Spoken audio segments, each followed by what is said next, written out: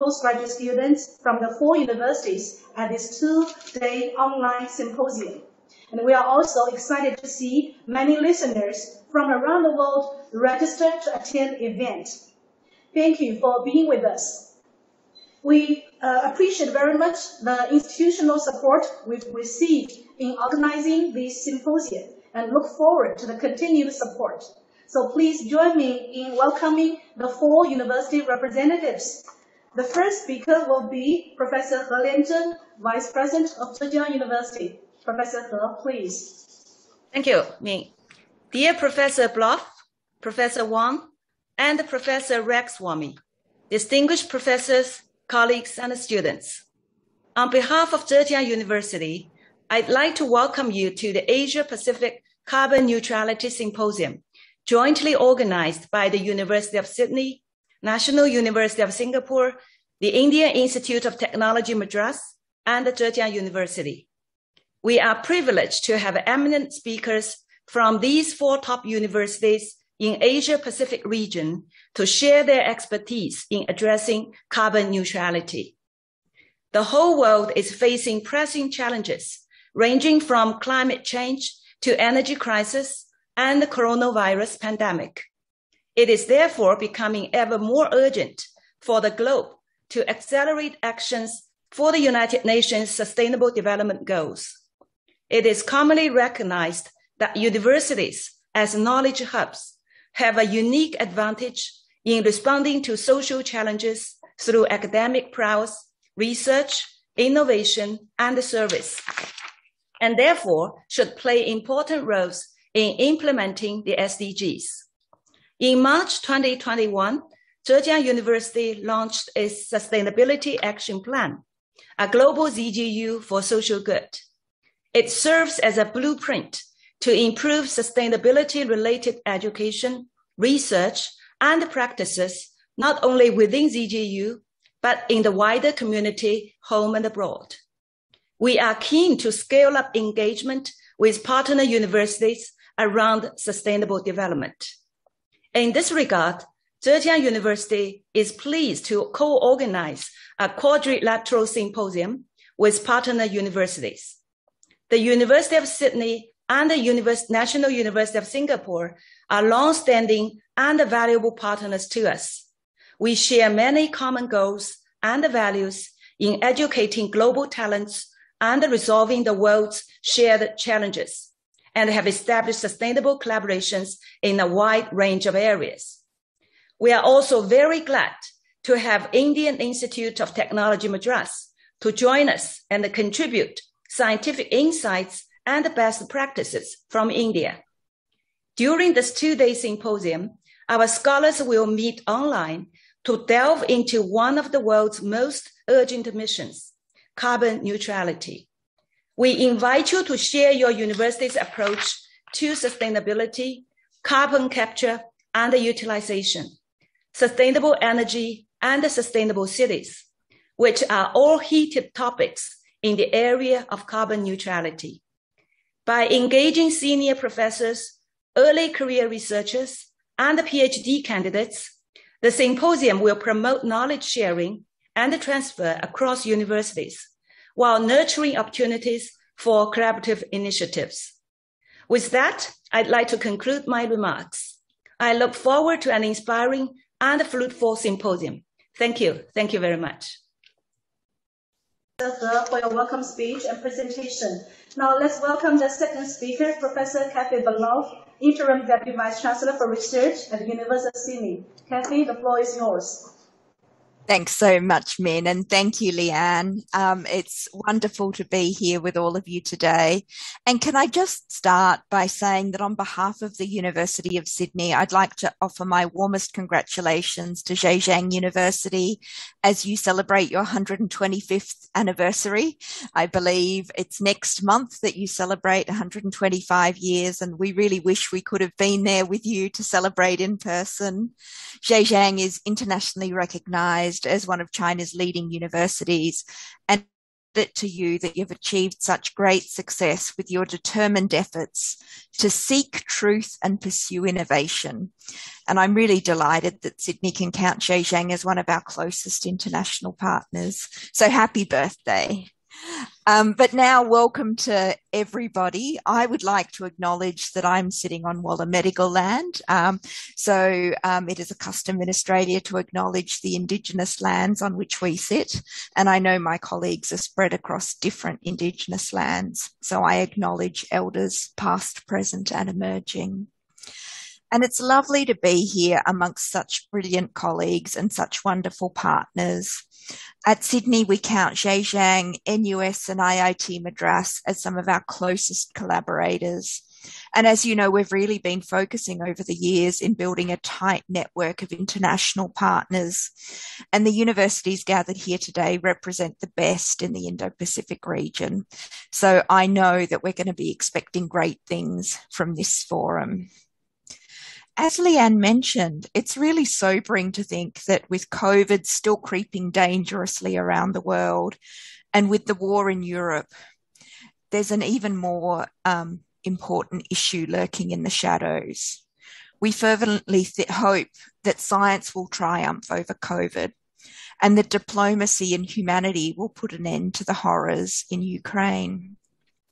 But with climate change, we can't afford to hope.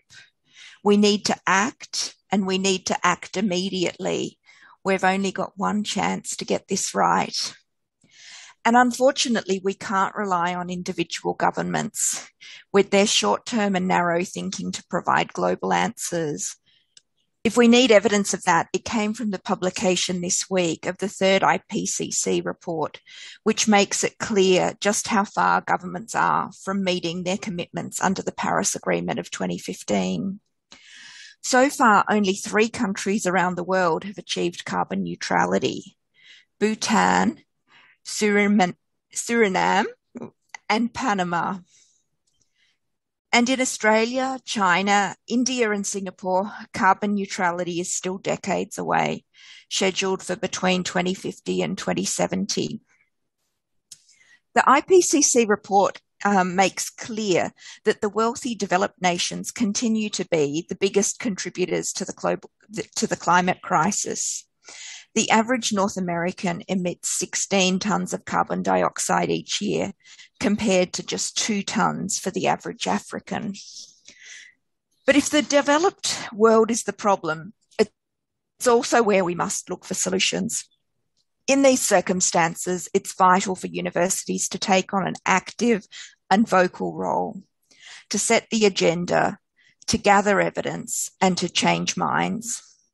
It's a chance for universities to take the lead on the biggest existential challenge we have ever faced, and to help us not just meet our carbon neutrality targets, but to comprehensively beat them. Looking through the list of participants over the next 2 days, I know we have people here who can do just that. We have an incredibly talented lineup of speakers. So many thanks to Zhejiang for organising the forum. It's an incredibly important event and a continuation of the remarkable work that they and other Chinese universities and research bodies are doing in the SDG-related research, particularly in relation to affordable and clean energy and sustainable cities and communities.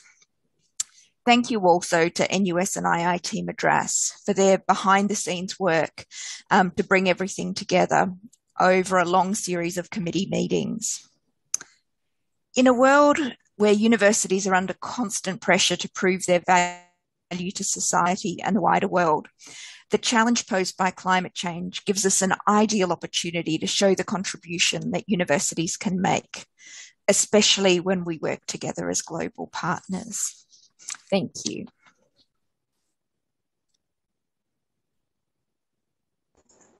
Thank you, Kathy. Thank you very much. We fully agree, as you say, that in addressing this grand challenge, we need to act immediately and also act together. Now, I would like to invite Professor Ruben Wong, Associate Vice President for Global Relations, the National University of Singapore, to speak. Professor Wong, please. Thank you, Li Min, and thank you, Professor Herlianson, for organizing and coordinating with 3 other universities for today's symposium. So good morning and good afternoon, colleagues, friends, and students. It gives me great pleasure to extend a warm welcome to the speakers and participants from all over the world joining us today in this 2-day Asia-Pacific Carbon Neutrality Symposium, jointly organized by Zhejiang, the University of Sydney, the National University of Singapore, and the Indian Institute of Technology, Madras. The pandemic has impacted global mobility and international education with long-lasting effects. As we transition from a pandemic to endemic setting, we need to keep our focus on the shared goal of sustainable development and keep sustainability at the core of everything we do. The UN Sustainable Development Goals, or SDGs, can only be properly addressed through inclusive partnerships at the global, national, and local levels. Through research collaborations across boundaries and disciplines, we harness the strengths of our diverse backgrounds and experiences. And I hope that this symposium will be a start to that. Universities play an important role in the promotion and pursuit of sustainability through education, research, governance, and operations. NUS's President, Professor Tan Chai, stated, "Universities are in a privileged position to respond to the climate change challenges. By harnessing the knowledge and creativity of our faculty, researchers, and students, and by using our grounds intentionally, we do not take this privilege and responsibility lightly."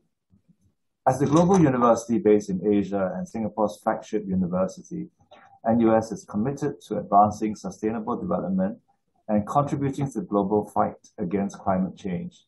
NUS aims to foster a culture and appreciation for sustainability issues by recognizing the interdisciplinary nature of sustainability and climate change education and research, and leveraging the university's intellectual resources across numerous academic disciplines.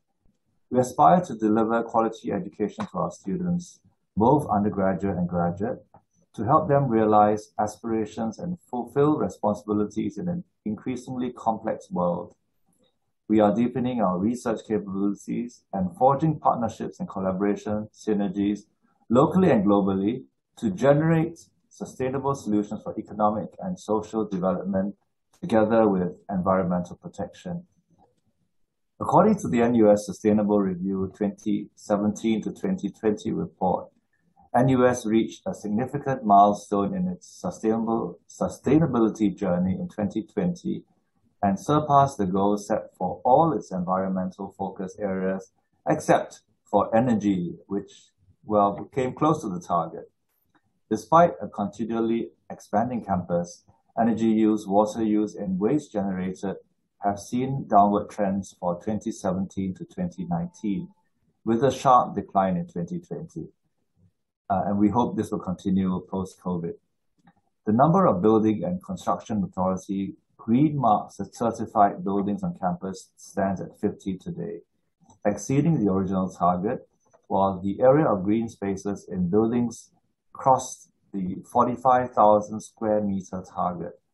The university's carbon emissions have also reduced significantly. Overall, there has been a 56% reduction of carbon emissions against business as usual levels, exceeding the 23% target we had set for ourselves. Integrating sustainability and climate action in all of our activities is aligned with NUS's guiding principle of excellence in teaching, research, and innovation and public service. On this note, I would like to thank the organizing committee for putting this virtual symposium together. We hope the participants will enjoy the discussions at this 2-day symposium and pave the way for further collaboration in these areas among our 4 universities. Thank you. Thank you, Professor Wang. We all believe that university can play a very important and critical role in implementing US 2030 agenda for sustainable development. And also we need to work with our global and also regional, national partners in different levels. That's why we organize jointly with this symposium. Now, our last speaker at the opening session is Professor Raghuswamy, Dean of Global Engagement at Indian Institute of Technology, Madras. Welcome. Please, Professor. Thank you for inviting me. I want to start by saying that we are very happy and privileged to be part of this group with University of Sydney, Zhejiang University, and NUS on this very important topic. And I also didn't realize that. Congratulations to Zhejiang University on its 125th anniversary. That's an amazing achievement, and I hope the university goes from strength to strength. Carbon neutrality is a serious problem. It's not just a technological problem. It's not a scientific problem alone. It's a policy problem. It's a geopolitical problem. So there are multiple dimensions to this issue.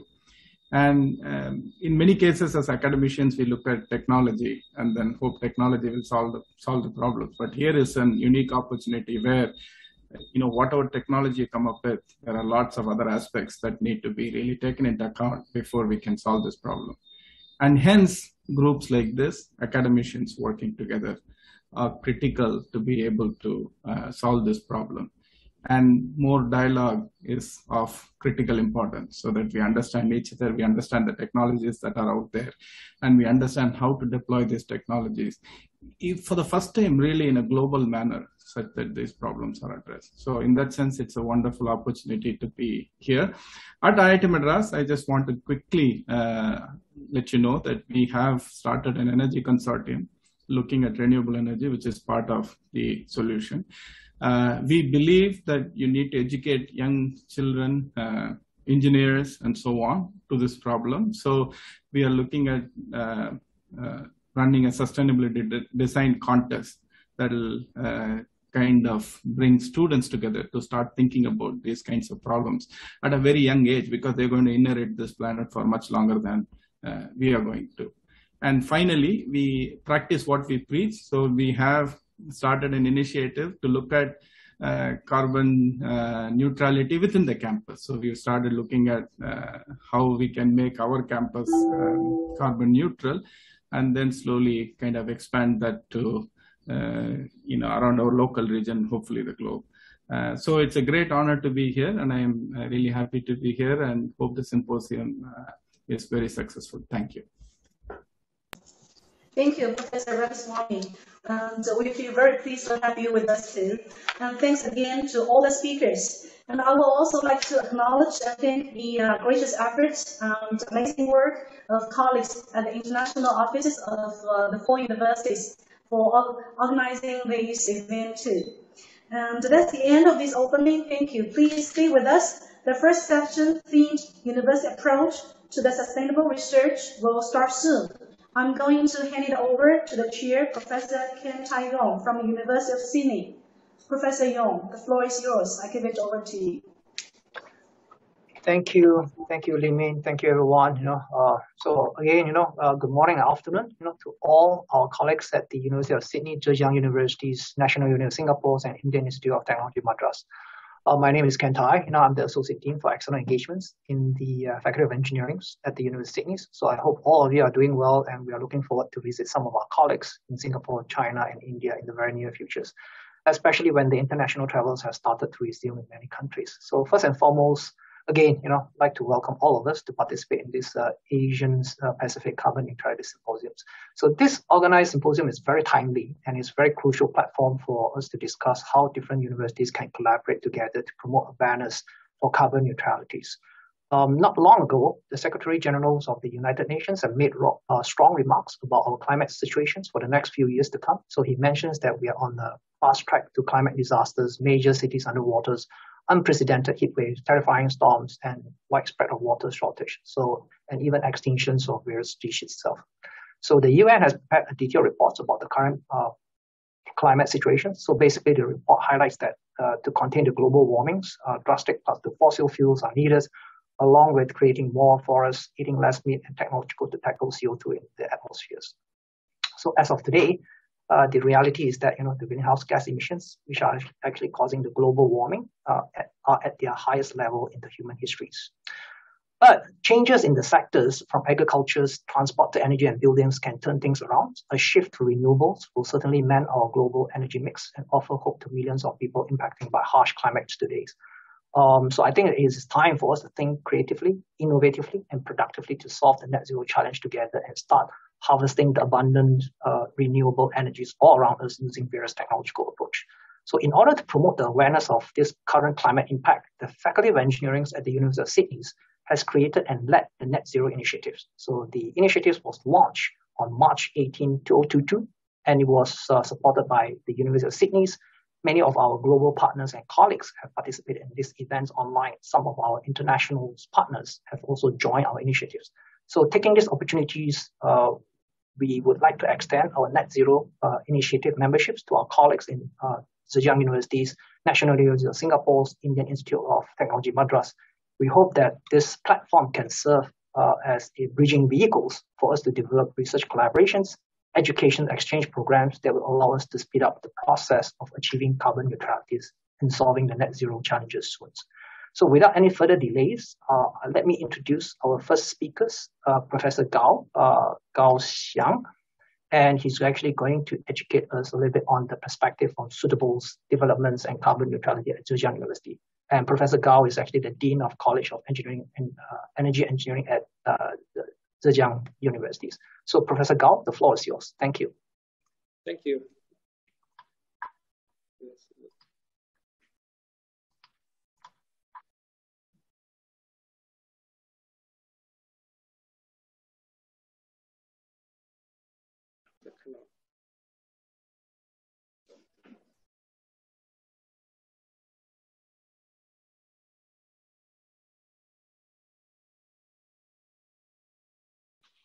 Thank you, Professor Yung.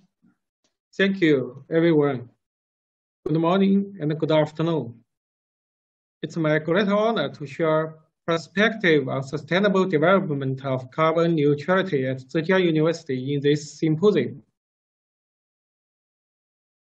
Climate change is a global challenge for sustainable development. Our Wesley indicator. The rapidly raised global mean temperature causes global climate change, maybe abnormal climate change, and also the melting glacier and the sea level rise. In response of global climate change, China pledged to achieve the carbon dioxide emission peak before 2030, carbon neutrality about 2060. In the meantime, after COP26, more than 150 countries and regions worldwide have submitted and updated their national determined contributors. So far, the net zero pledge worldwide will cover about 60% global GDP and 66 global carbon emission. As we all know, energy foundation is model of the modern civilization. However, energy consumption ration carbon dioxide emission. Factor of the largest emission contributor is energy, about more than 73% total emission. Therefore, carbon neutrality is easy.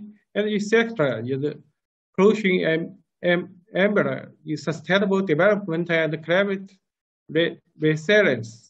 Zhejiang University is a leading university in China. Is a comprehensive university, manufacturing and associated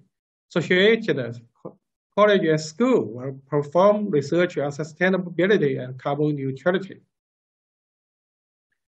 We are working on several research and innovation space relating to energy, including the renewable energy and the energy storage and the clean efficiency, utilization and carbon dioxide capture, utilization and storage to balance both energy security and both carbon neutrality. For renewable energy, for example, maybe we're working on research and development about the solar energy and offshore wind power. We also found the Jiaxing Research Institute of Zhejiang University supported to research and industry scale application and new renewable energy. For energy storage, we also develop and research the various physical and chemical engineering energy storage technologies such as the sodium-ion battery and supercapacitors, redox flow battery, and small energy storage. We also launched the energy storage science and engineering major, the new major, cooperation with several schools and colleges. For example, the green hydrogen produced the renewable energy is promoting the clean energy carrying and storage option. We established a new research institute in education for hydrogen energy.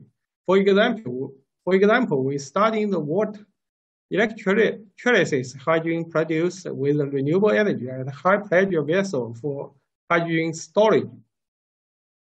We also work in the core stage conversion and power generation technology system for clean, efficient, flexible utilization carbon-based fuel. For example, the coal. We also established the 2011 project collaboration innovation center for the core stage conversion clean power generation technology joint with the leading university and the company promoting the clean efficiency flexible utilization of coal. Maybe the coal can produce a liquid fuel, gasoline fuel, electricity, and some more in Asia. We also working on for the low carbon power generation. We will also work the power generation technology user, for example, the MSW, biomass, and also establish National Engineering Research Center for solid waste energy clean utilization technology and equipment. Also for the flue gas pollutant control and carbon dioxide capture, we also developed the ultra-low emission system and high efficiency carbon capture technology for achieve the clean and low carbon power generation with coal. In particular, the pollutant emission in the flue gas for the coal-fired power plant unit is better than pollutant emission limited than natural gas turbine unit.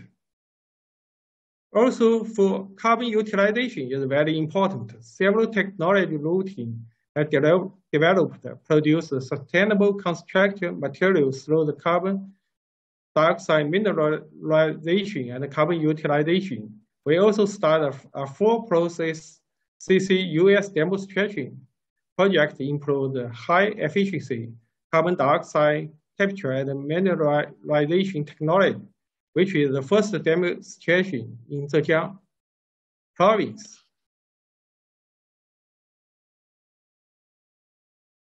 Also, the collaboration, the crucial achieved our carbon neutrality goal. Research and development activity above are conducted in collaboration with global partners, such as the Princeton, Stanford University, Princeton University, UIUC, KTH. We also set up the research center with with the university and the industry partner from US, Europe, Australia, and Japan. We also close cooperation with the industry partner. This is we have this partner with a focus on the carbon neutrality and sustainable development.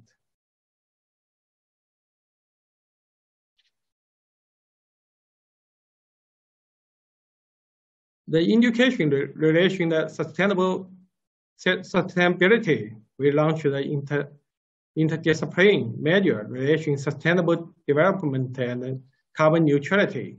For example, the energy environmental system engineering was established in 2003, the first interdisciplinary major in energy environment in China.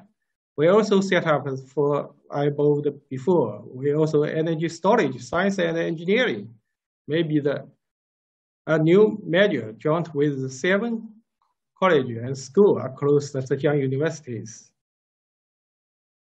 We also developed for the certificate training for students, training in college to participate, certificate research training for carbon neutrality, environmental protection, and sustainable development. This is the works by students from Zhejiang University. Our students were also awarded some prize in international and national and international. This we also encourage the international education students in college and supported for dual degree. For example, we have the dual degree, master and PhD degree with the KTH. Also, the Sweden, we also have the dual and master degree with the Kyoto University, Japan. We also have the students symposium for PhD students. For example, we have the China and the EU engineering education platform high-level PhD school every summer. I have the 4 university, top university. Recently, we just found a new laboratory, Baimahu Laboratory, formulation cooperation with Zhejiang Energy Group and West Lake University, dedicated on energy and carbon neutrality, or to hope to build a sustainable future for net zero emission in different sectors, such as the energy, manufacturing, transportation, and building, and so on. This is the potential cooperation with carbon neutrality and research and education. Maybe our 4 university, maybe renewable energy, clean low carbon utilization of fossil fuel, electric power system for new energy sources, low carbon technology for industry, building, transportation sectors, smart energy, carbon monitor, inventory and assessment, carbon storage and carbon sinking, carbon finance and carbon neutrality strategy, and so on. Thank you for every professor. Thank you. Thank you, Professor Gao. That was a wonderful presentation. I think we have actually learned a lot from your what Zhejiang is actually happening right now. Without any further delay, I think because the time is actually quite limited, I would like to pass the floor to Professor Benjamin Eglinton, and he's actually the director of University of Sydney Nano Institute, and he'll be sharing with us about the perspective on sustainability and energy diversities at the University of Sydney. Ben, the floor is yours. Thank you. G'day, Kentai. Thank you for that. Can you just confirm you can see the screen and hear me? Yes, all good. Oh, good. I do have some Zoom stability problems, so let's hope this stays with me. It's great to be joining you for this fascinating, really important discussion today. I've got 10 minutes. I'll move pretty quickly. I'm going to give some perspectives on sustainability and energy diversity at the University of Sydney. I'll start very high level. Of course, last year was fascinating shifting in global policy on climate change with COP26, and has really represented an important tipping point with global policy that has really affected at a local national level. And of course, the UN Sustainability Goals are really key drivers for universities around the world, including the University of Sydney. At a national level, our government is embracing net zero innovation. We like to say the net zero, the Australian way, with a number of strategic pillars that have prompted investment in innovation, which are outlined as summarised. And then at a state level, we have a government already that is investing and is very proactive as it relates to emission targets. So the state government of New South Wales has set a 50% target in emissions by 2030 and to reach net zero emissions by 2050. So at a University of Sydney level, we've had a sustainability strategy for a while, a very ambitious strategy that has seen investment in a number of on-campus initiatives and targets to drive innovation, particularly around living lab concepts. And I'll just draw your attention to a target that was set in terms of 100% of electricity from renewable sources. And there are other initiatives that are shown on that slide.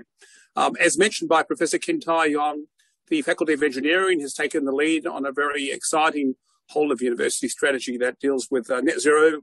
And you're going to hear, I think, more on that in this conference. And that has 4 key areas of investment and focus: climate change, carbon removal. Ben, sorry to interrupt. Yes. To interrupt, Ben. The slide is not moving somehow. Is it not changing? Yep. So maybe you can actually reload it again. Somehow, I think that basically, I think just. Okay. Okay. So that did not share, did it? Okay. It shared at the very beginning, and then. Is that sharing? Shows. Yep, it is share. It is sharing. But can you go to slideshows and then?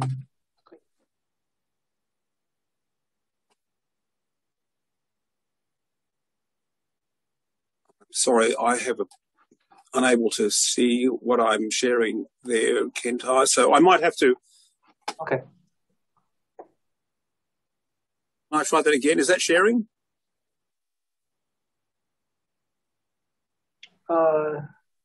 Yep. It is.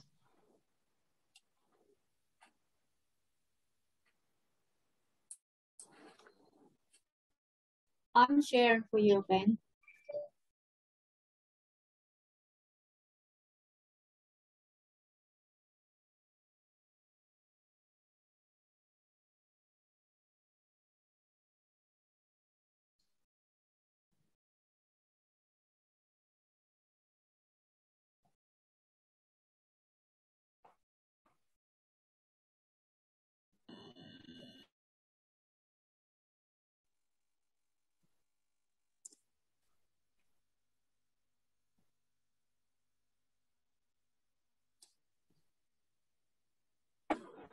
Ken, is that coming through? Yep, it is coming through, but not on the full scale. The slideshows. How are we now? Yes, no, it's the same. It's actually still the same. But I think that it'd be good for you to just keep scrolling down. If he's actually unable to, have the full screens.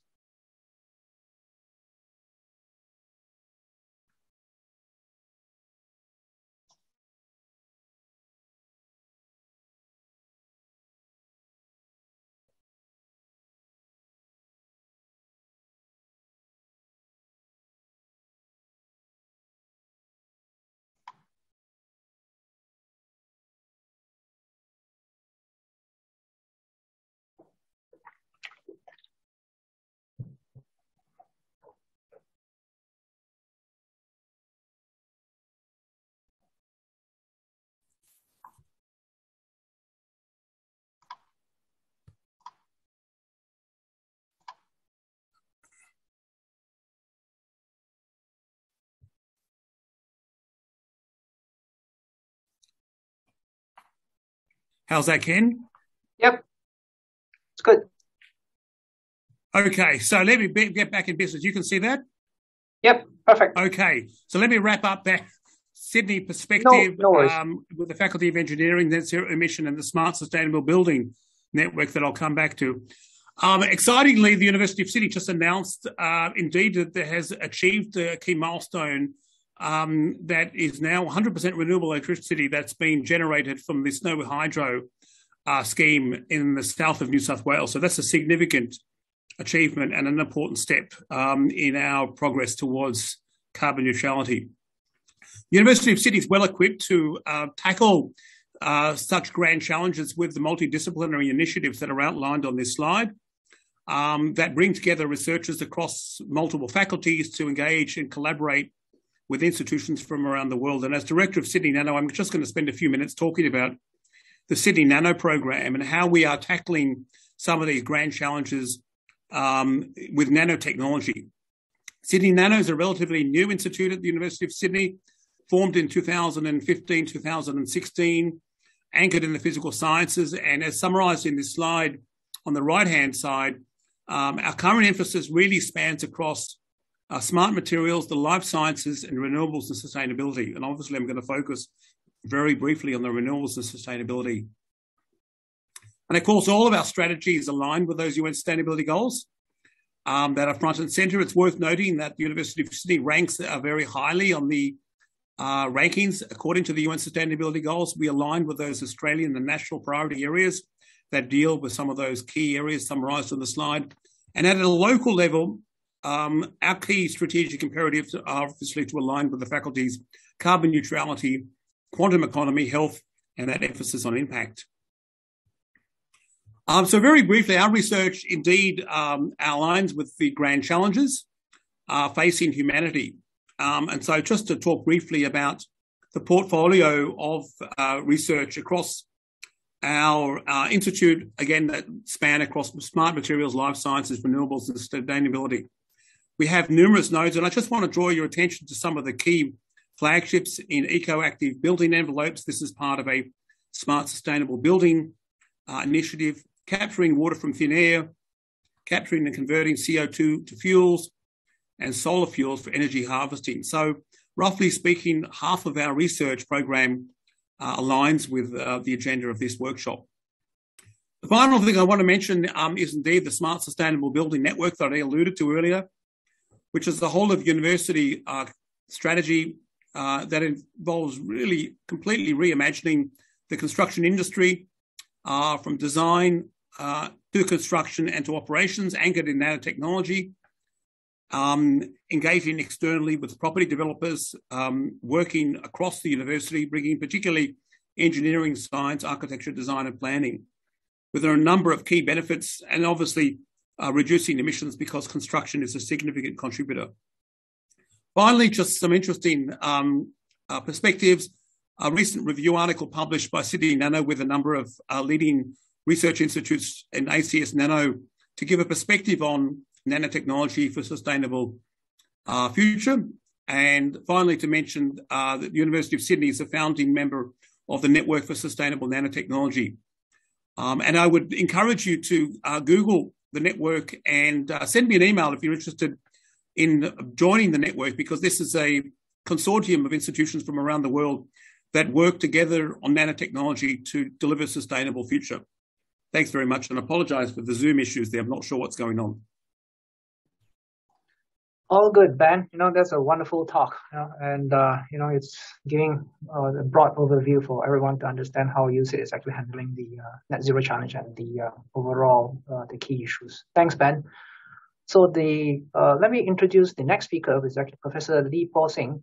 He's the Executive Director of Energy Studies Institute, Director of Singapore Energy Centers, and the Director of Center for Energy Research and Technologies, College of Design and Engineering, NUS. So today, he's going to share with us about the NUS approach to sustainability research. Prof. Lee, the floor is yours. Thank you. Thank you, Prof. Can you see my presentation? Yes. Okay, thanks. I'll be sharing about NUS approach to sustainability research. Okay. So we are adopting a holistic approach when it comes to sustainability. While today's sharing is actually more on the research and innovation, internally, NUS is actually trying to bring together the education as well as campus operation, right, which will be integrated with research, so that some of the research outcomes can be actually translated into actual solutions that the UNC can test bed within our operational systems, and helping to show that it's actually can be scaled up, as well as to work with the industry partners in order to bring it to the next stage of deployment.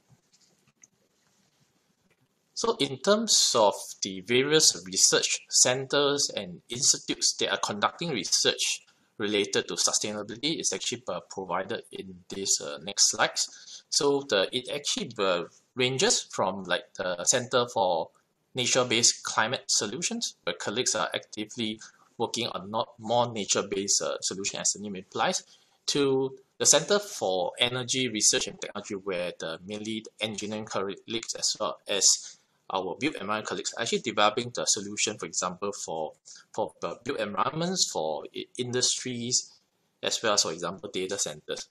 We also have a Centers for Remote Imaging, Sensing and Processing, NUS Environmental Research Institute that focus more on the water side of things, as well as even the urban farming.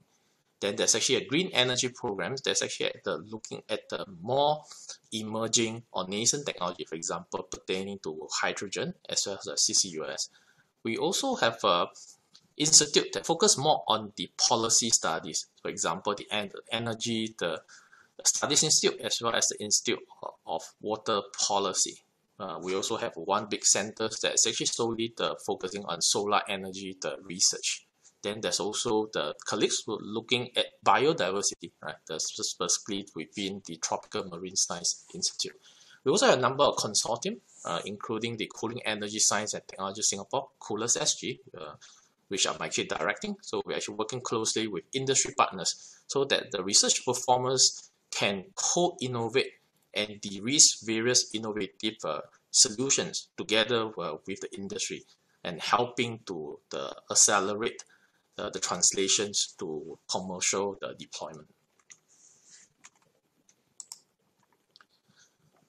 And NUS actually come up with a relatively comprehensive research roadmap that actually spans from the near term all the way to long term. By long term, I mean beyond 2030.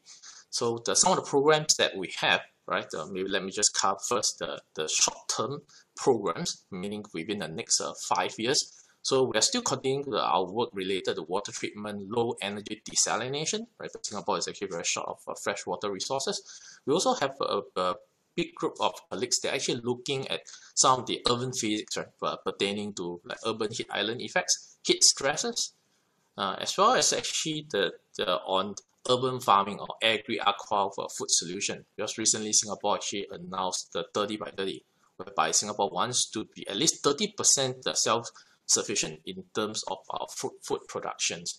In the midterm, we have actually colleagues working on coastal adaptation, coastal modeling, as well as nature-based climate solution, which I briefly alluded to in the previous slides. In the longer terms, so NUS recently secured substantial funding to set up the Center for Hydrogen Innovations, so for which colleagues will be actively working with industry partners on CO2 captures, green fuels, hydrogen economy, as well as looking more forward-looking to nuclear energy. And the associated capabilities or cross-cutting capabilities are actually shown in the second half of the slides, right? So NUS being a comprehensive university, so we have capabilities that ranges all the way from biological sciences, food science and technology, to sociology, physiology, as well as techno-economic analysis and pertaining to, for example, engineering as well as urban design and planning. So next, let me zoom into a few domains and provide a little bit more details. So the first area is actually on urban heat resilient. So the challenge that we are trying to address is actually the urban heat island effect and high humidity, which amplifies chronic heat stress, triggering physiological, social, and economic impacts. And the objective of this program is actually to formulate integrated solutions to enable multidimensional urban heat stress resilience. So some of the expertise that are actually residing in various disciplines includes design and environment. So specifically, we are colleagues from architectural, as well as those that are actually looking at landscape architecture, urban design, water sensitive urban design, urban planning, computational and spatial modeling, design-led research in urban planning and planning and design. And on the science and technology front, so we have colleagues that are actually actively looking at the modeling of urban heat island effects, looking at total building performance, ventilation, indoor air quality and health, energy efficiency, thermal and visual comfort, as well as phase change materials. And colleagues in engineering are actually developing cool and green materials and alternative low energy cooling technologies.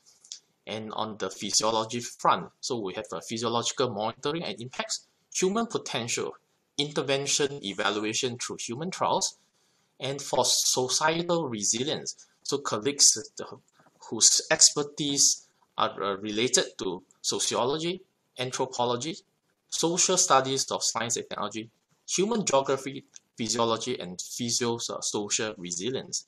And we also have colleagues there are actually experts in urban economics, specifically looking at design and evaluation through the economic analysis, solutions and measures for climate change adaptation across different scales.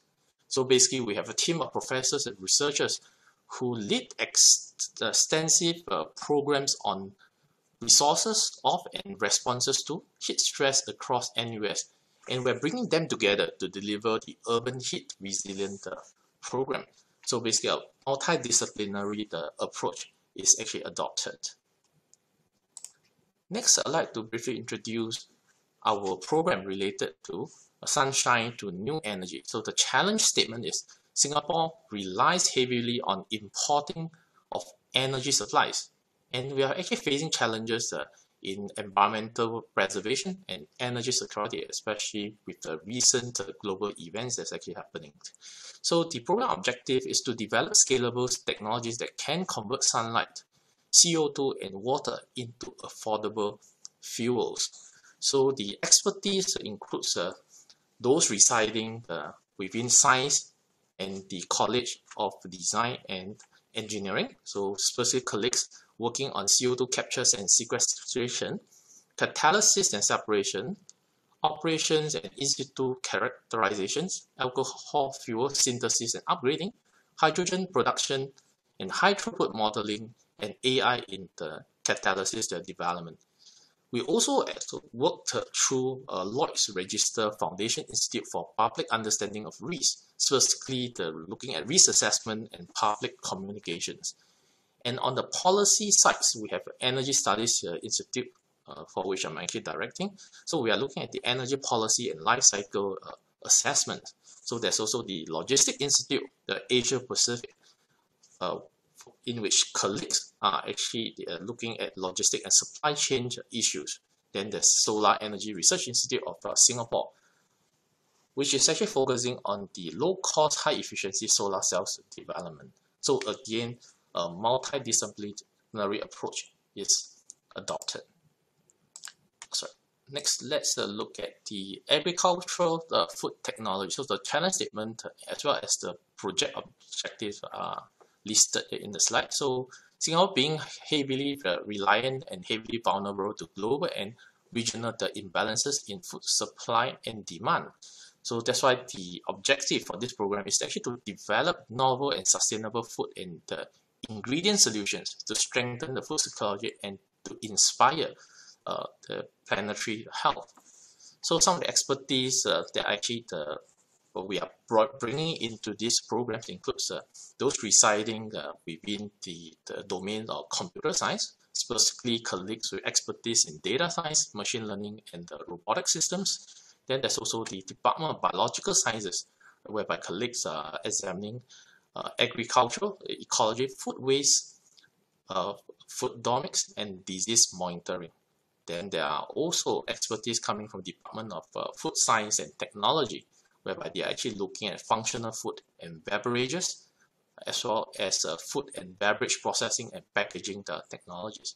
So we are also bringing the engineering, the domain expertise pertaining to sensors, soft robotics, as well as the synthetic biology, right, which are looking at the clinical and technological innovations.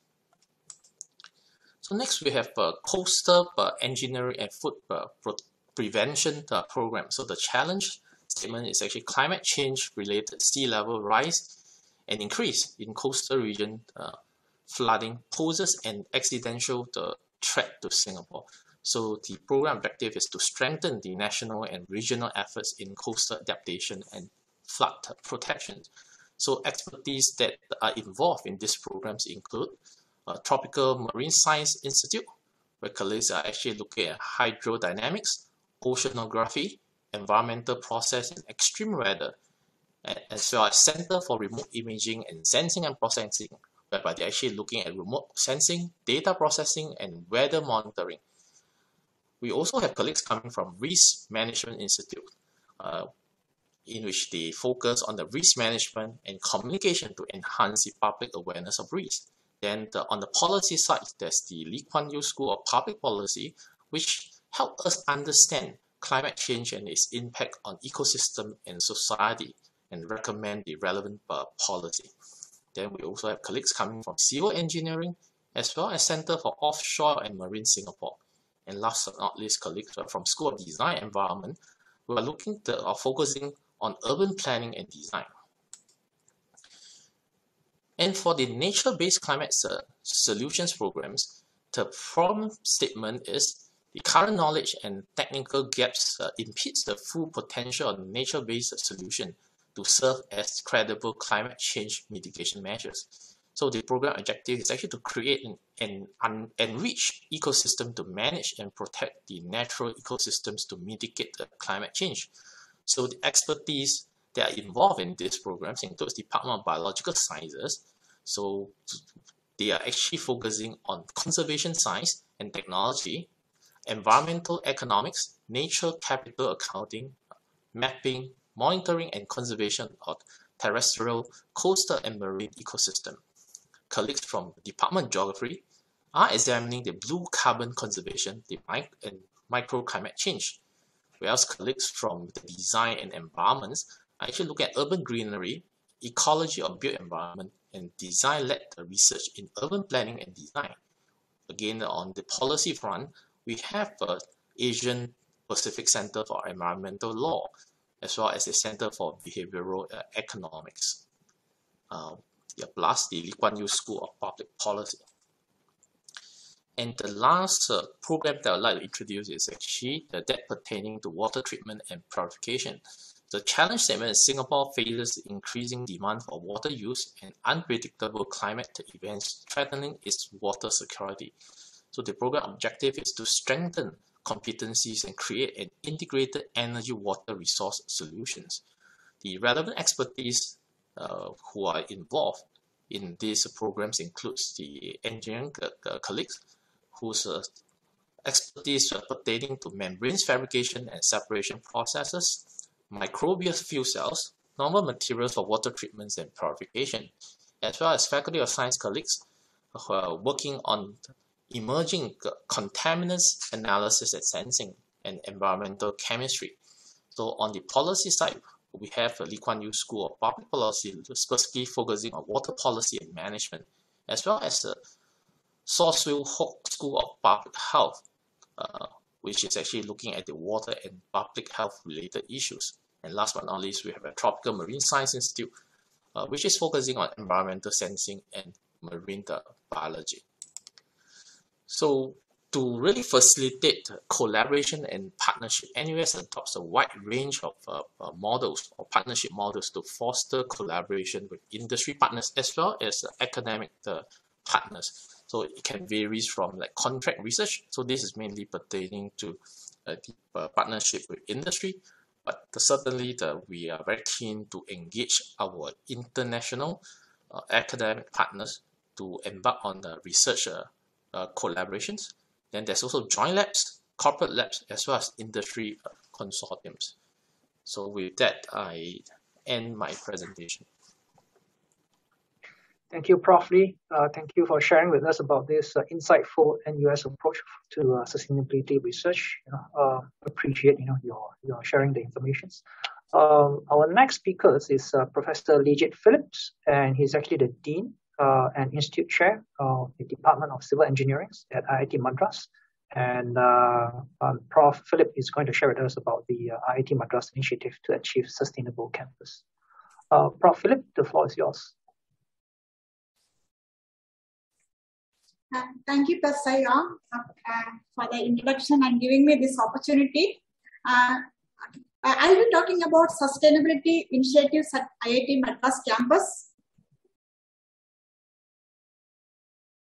So we thought that, okay, when we talk about sustainability and carbon neutrality, we have to start from home. So that's what we did. Okay, so welcome to IIT Madras campus. Okay, anyway, we cannot meet in person. So okay, when we talk about IIT Madras campus, it is somewhere here. The Indian Institute of Technology Madras boasts a unique campus among the academic institutions of the world. The campus is spread over an area of 250 hectares. It is a residential academic campus consisting of faculty and staff residences, academic complexes, and hostels. IITM is located adjacent to the Guindy National Park, unique for its rich biodiversity. So our campus is carved out of a national park. So we have to protect the biodiversity. So you can see that this is the Guindy National Park and this is the IIT Madras campus. So we are still maintaining our green cover. So if you see the campus is divided into different zones. We can, so this is the residential zone and this is the academic zone and this is the hostel zone, and we have large area for open or greenery. So you can see here that less than 25% of the land area is being used for buildings, paved area, internal roads, parking and open to sky. 75% is left for green cover and low-lying area and all to protect the biodiversity. So we have abundant and diverse flora, around 298 observed species, fauna around 35 species, including endangered species like the blackbuck, along with 12,500 students and 7,700 plus faculty, and 51 species of avifauna and an equal number of butterfly species. It is an ecological island outside protected area. Maintaining a green campus and contributing to carbon neutrality is a natural interest and a social responsibility for the IITM community. IITM started several initiatives and adopted unconventional solutions to conserve and protect its environmental and ecological obligations. Sustainable development goals engraved in IITM's mission and master plan. IITM recognized that achieving sustainable development goals are essentially depend on their ability to adapt plans with regard to climate mitigation and climate adaptation. So you can see some photo snaps from our campus. We have all these endangered species and all. You can see a lot of deers and blackbucks here. And along with human beings, you can see deer crossing, all over the campus, and we have big water bodies in the campus. So the flora and fauna on the campus, we have around 530 to 620 number of species in the campus, varying from plants, butterflies and all. And there are challenges. So the key challenge faced by the blackbuck in IITM campus, it's an endangered species, habitat, food, water and other threats. So over the time, the administration undertaken several interventions to improve the habitat of these ungulates and to reduce the threat posed by the free-ranging dogs. Due to these efforts, the population of the blackbucks has increased to 40 plus. Earlier it was 10. This growth pattern has also manifested in the case of the spotted deer population as well. And we also did reclamation and enhancement of waterlogged areas around 40 hectares.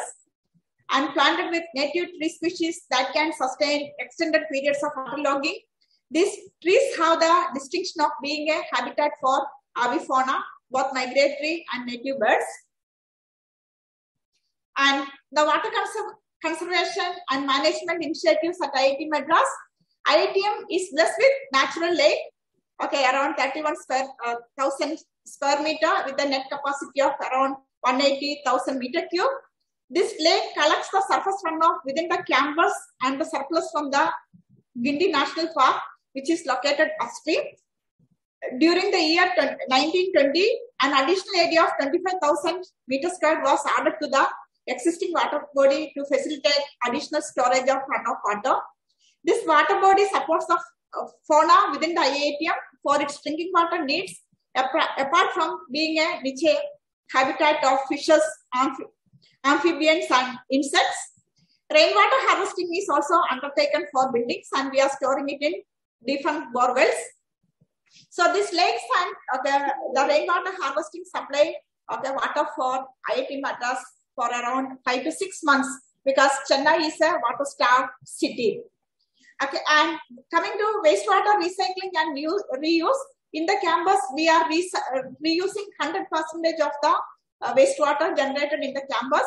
The overall reduction in the freshwater consumption is about 55 to 60%. We are buying water, 1/3 of the water requirement only is bought from outside, Other than that, everything is recycled within the campus. Okay, so we are using it for flushing, gardening, air conditioning, and remaining water is treated properly, filtered, and used to fill it in the lakes existing in the campus. So the tangible economic benefit is more than 25 million savings on water bill per year. Intangible benefits are much more, because many times in our city, academic institute has to close down because of lack of water. So coming to energy management, the main source of energy for IITM is the utility electricity grid, about 1.8 million units per year. Okay, we have taken many initiatives to reducing power consumption. Air conditioning is one of the major loads. So we started using energy efficient air conditioner installations to optimize power consumption. Moving towards centralized air conditioning instead of having individual air conditioning. And in academic zone, the institute has progressively replaced all the light fittings with LED lights. Solar water heaters are used in dormitories and greenhouse guest houses in a bid to reduce utility power consumption. And IIT Madras has installed 3 megawatt of rooftop solar power systems. Okay, this is accounting for around 10 to 12% of the total energy consumption. And we are in the process of installing much more so that we can meet all our energy requirement through renewable energy sources. And other initiatives to reduce carbon footprint. Okay, we have an environmental management plan and an environmental management committee. So this committee look into each and every activity, okay, whether it is meeting the reducing the carbon footprint or is it the optimum design, etc. The institute operate e-bus service free of charge for those who wish to commute between the various points of the campus. This reduces the use of individual vehicles. Motorized transport use is prohibited for the vast majority of the on-campus student population in a move to reduce emissions and improve safety. Eco-friendly construction practices and materials are used. Okay, all our new buildings are having green certification, and we have completely banned plastic in the campus, and we are doing segregation of all type of waste, and it is mandatory. You can see that, okay, this is the way we manage our waste, and whatever is possible to recycle, we are recycling and reusing. And coming to sustainable buildings, okay, we are meeting all the regulatory compliances, and for the construction, we are using all green products and processes, and we go for value engineering, okay, but we are not sacrificing user preference and comfort, and we do have smart buildings and air quality monitoring and all the things in the building. And biodiversity, I have already talked about. We are maintaining our flora, fauna, and restricting our land use. Okay, we do census of fauna and effective preservation of deer and blackbuck habitat, identifying and elimination of key threats, continuous improvement of environment preservation and conservation policy, and we meet all the regulatory compliances and effective land use and efficient management of green cover, effective site selection and approval process for new construction and footprint. We have all deer corridors, blackbuck corridors, and all. We make a distinction when we select the site for construction. So you can see, okay, some of the activities. Okay, whenever we have to remove some trees, we try to transplant them in the campus so that we will not be losing them. And we do develop, okay, grassland for blackbucks by removing invasive trees. So that is the initiatives we have undertaken. Now coming to aligning of academic mission. Okay, how are we doing? Creating leaders for the future. IITM's primary mission is to educate people and carry out research which would result in innovative solutions to the challenges faced by the society. Okay, we have many academic departments and centers across IITM are working independently and in partnership in the area of sustainability, which includes the cause of carbon neutrality. IITM hopes to cultivate new leaders in sustainability and create innovations which will help society. We have innovation cells and many grand challenges towards this. IITM offers a basic course on ecology and environment for all its undergraduate students. This is a compulsory course. And there are more than 20 undergraduate and graduate courses offered as electives, which are related to sustainable development, renewable energy sources, climate dynamics, climate economics, and energy management. And IITM offers a 2-year graduate program in environmental engineering. The majority of these courses are oriented to the course of sustainability. And we have Indo-German Center for Sustainability, which is a collaborative effort between IIT Madras and the TU9 and the University of Kiel in Germany, offers one winter school and one summer school. And we have many collaborative research programs under this umbrella. And IITM is proposing to offer a 2-year international interdisciplinary Masters in Engineering Systems, a new international center known as Global Water and Climate Adaptation Center between Aachen, Bangkok, Chennai, Dresden has been established at IIT Madras. Now coming to the research initiatives, we have large number of centers working on carbon neutrality, energy systems, sustainability, etc. The details will be presented by my colleagues in other sessions. The Department of Science and Technology has been funded the establishment of Center of Excellence in Climate Change, Adaptation of Coastal Infrastructure. Here we are looking into all aspects of climate change and its impact on coastal infrastructure and associated activities. And DST has established an inter-institutional center and Water Technology Research and Innovation Center for sustainable treatment, reuse and management of efficient, affordable and synergetic solutions for water. And a new international center known as Global Water and Climate Adaptation Center has been established.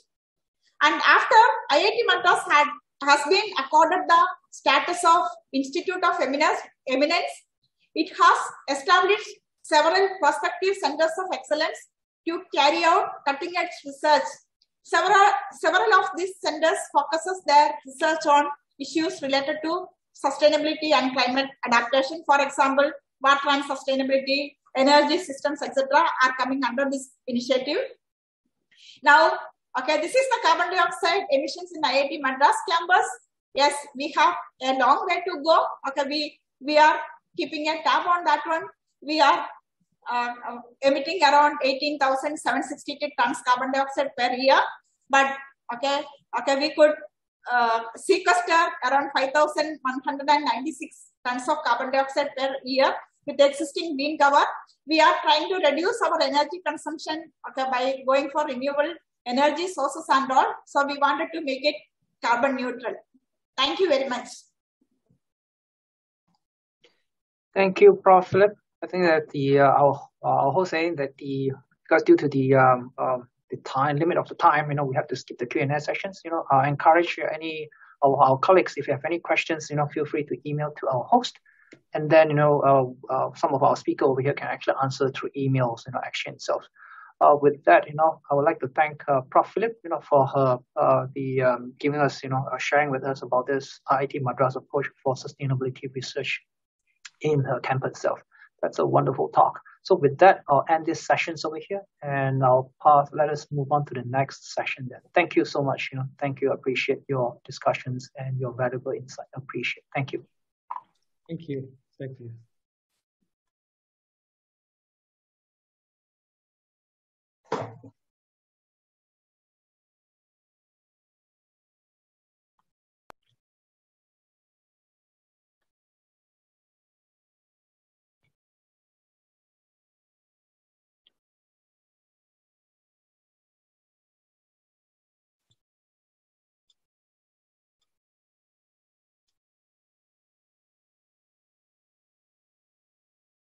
Okay, I guess we'll start the session now. Okay, first of all, welcome to this symposium. My name is Professor Loh Wai Lam from NUS. I'll be chairing this session on CCS or CCUS, carbon capture sequestration. Okay, so before I start the session, I just want to quickly flash a okay, perhaps I could request the host, let me share a slide, please.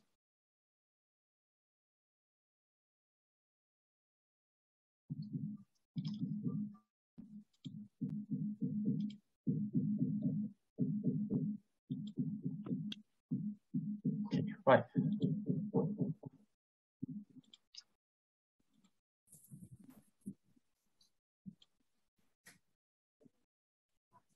Okay, first of all, before I started, also I want to share a slide which I just downloaded from the web yesterday.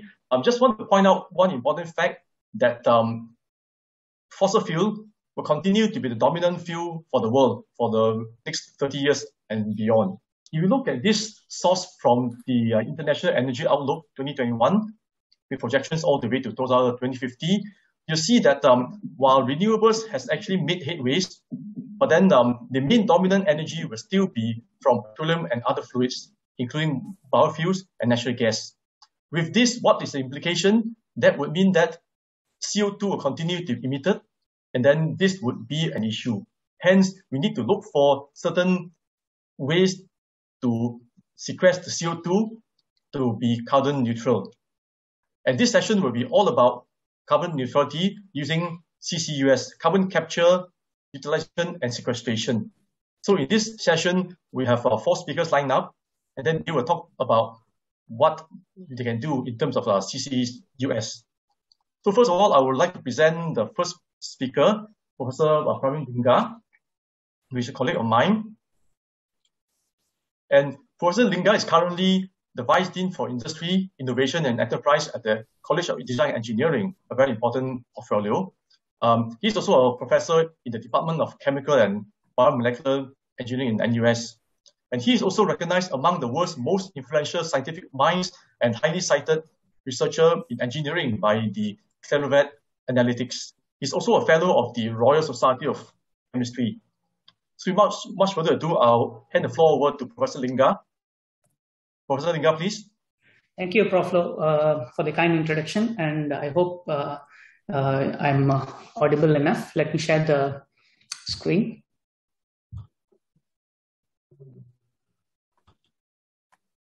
Okay. Hope you are able to see my slides. Okay, yes. Let me start off as Prof. Lo highlighted in the next several decades. The latest report from IEA clearly shows that whatever the growth that we anticipate from renewables, which is important, it's still going to contribute less than 25% of the total energy mix. And I also have had that data recently analyzed for another presentation, so which is important for viewers to know that CCS becomes the key enabler to transition into a decarbonized or a low carbon future. So my talk is going to focus on the sequestration part. I would like to highlight a technology that we are championing for the past 4 years with the support of ExxonMobil. It's based on CO2 hydrate-based storage in deep ocean sediments. So I'm going to skip this part, but the important point here is CO2 emission is the major contributor to global warming. Hence, in order to achieve what was proposed or signed in Paris Agreement, CO2 has to be, emissions of CO2 has to be reversed significantly in order to avoid the 2 degrees above pre-industrial level. Right? So if you look at CO2 as a culprit, then we are looking at CCSU, which is commonly called as carbon capture, storage and utilization, as the key enabler. And of these, sequestration is central. Why do I say that? Because of all the 26 CCS projects around the world, which is of a pilot scale size, all of them are related to sequestration or storage, right? So utilization is one component where it is at the R&D phase. Maybe next 5 to 10 years, hopefully we will see some technologies coming up that could utilize CO2 in a large scale. The scale and speed becomes important when we talk about carbon capture, storage and utilization. Right? So currently CO2 is sequestered in 2 locations, depleted oil and gas reservoirs or in saline formations, deep saline formations, as highlighted in the slide here. But what I'm going to talk about today is about a new way of storing CO2, which is not an alternative to existing 2 methods. Rather, it's a complementary, another way of sequestering large volumes of CO2 for long-term and stable storage, which is in the form of gas hydrates and in deep ocean sediments, not in the ocean, okay? It's inside the seafloor sediments. If you look at the capacity-wise, in a recent review paper, we have highlighted that there's more than 170,000 gigatons of sink available to form CO2 in the form of hydrates and keep them there, right? Now, if you look at what is the required target for 2050, it's like a minuscule, a very small fraction of what is available out there as a storage potential. So with that, let me also give you a context of in ASEAN region, why we should be interested on one such technology. If you look, developing technologies for CCS in Singapore is going to have a broader regional and global impact. Immediate regional would be our ASEAN region. Singapore's target is to reduce a total of 14 million tons by the year 2030. And unfortunately, we do not have any storage sites inside the island due to our location and also the shallow depth available around our oceans. Right? However, if you look at the ASEAN region, there is a potential to store up to 6,000 gigatons around, and based on bathymetry studies in the slide here, you see those dotted spots highlighting some potential areas for sequestering CO2 in the form of hydrates. What this also does is it enables Singapore perhaps to develop a CO2 grid or a carbon grid similar to the electricity grid around neighboring countries in the ASEAN region. So that's the outlook that I would say. Obviously, it depends on a lot of intergovernmental agreements and policies and so on. As researchers, we should worry about the technology development, leave the rest to the government to take care of. Now, if you look at how can we store CO2 in the form of hydrates, there's an excellent speaker coming in the list. My good collaborator, Prof. Rajneesh Kumar, is also going to talk about the same technology. Perhaps he would cover different angles of it. Just to introduce, if you mix water and CO2, you can form something that looks like ice, but it's not ice. It's called gas hydrates, right? What you see in the slide here is a naked view of CO2 hydrates formed in the lab, right? Now, they look like ice, but you don't need to be below the freezing point of water in order to form CO2 hydrates. That's an immediate takeaway. So the locations that we are targeting CO2 sequestration, the temperature is around 2 to 4 or 2 to 6 degrees Celsius. Right? Hydrates generally crystallize in 3 structures, but what is important for us today is CO2 forms structure 1. Relatively high pressure is needed to form hydrates depending on the choice of guest, and you need low temperatures. Right? Now, if you look at how you can sequester CO2 in the form of hydrates, 2 questions should come into the audience mind. One is, where do I sequester CO2 inside the ocean sediments? Can I go anywhere in the ocean, dig up a hole and put CO2? Perhaps the answer is no, but perhaps the answer is also yes, because there are several locations around there that can be identified. For example, on the left side of the slide, you have a phase diagram plotted for depth versus temperature. The blue line here is the,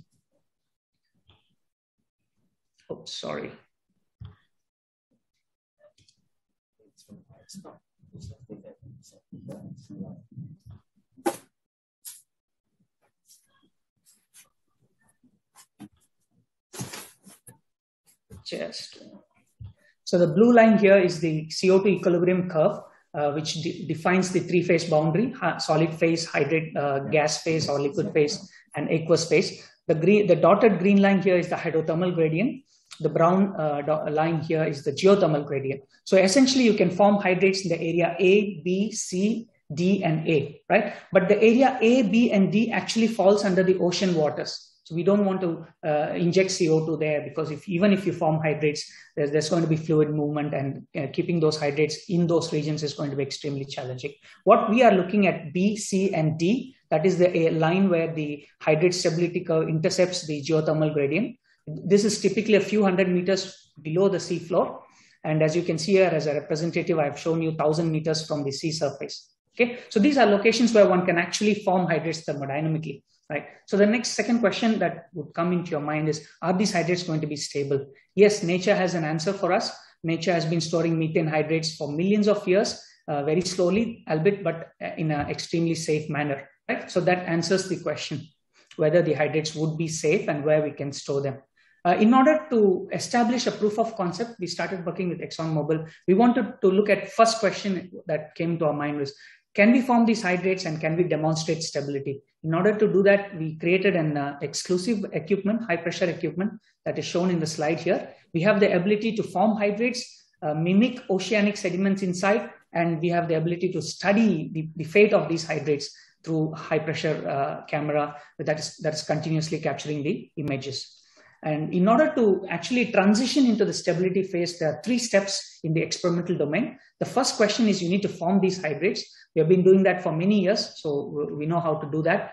The second step is to submerge these hydrates in oceanic waters. That is to create a water table that demonstrates a pressure of 10 megapascal, right? So that's what the second step is. The third step would eventually be is to observe the stability of these hydrates through the microscope from the top and the side view.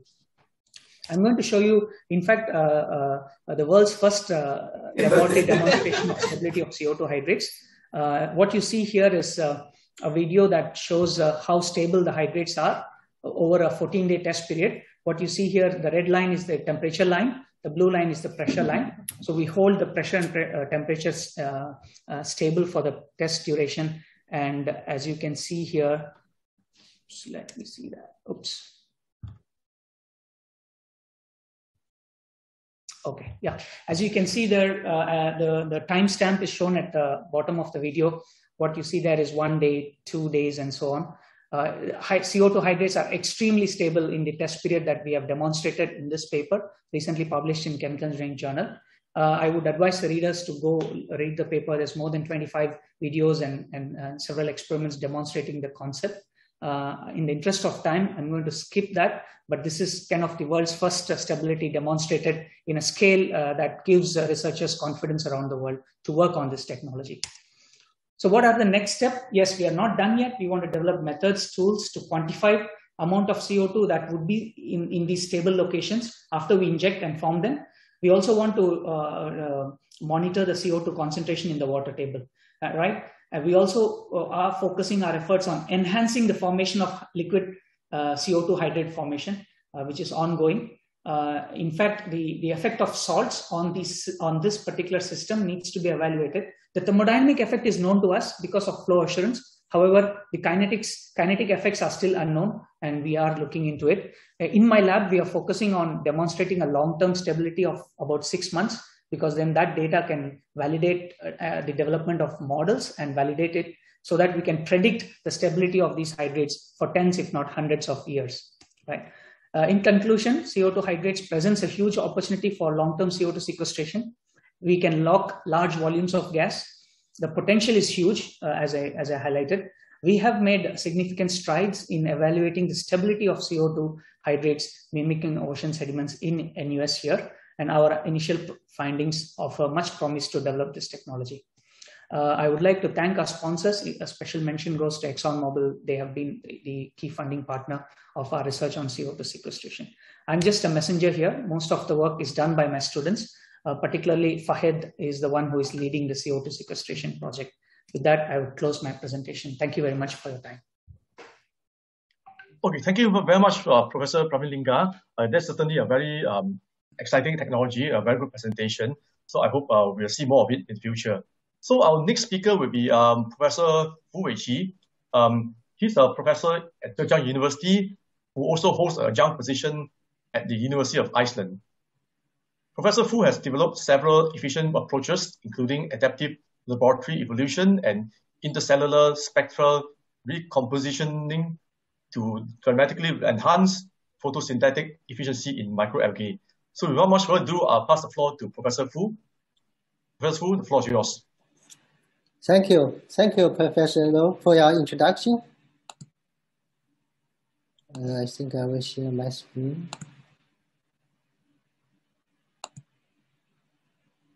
Okay. Hello, everyone. Good afternoon. Today, I would like to introduce this microalgae engineering research towards carbon neutrality. I mean, I have been working on this subject for more than 10 years, and this is like an interdisciplinary research field towards sustainable development. And first of all, I would like to introduce a bit about this host we mostly work on. It's called like microalgae. Actually, they are like phytoplankton, and they live almost everywhere in the world. And where there are nutrients and lights available, they can survive and contribute And actually, microalgae, they can outperform land plants a lot because they don't need any roots, stems, shoots, and so they have very high photosynthetic efficiency compared to land plants.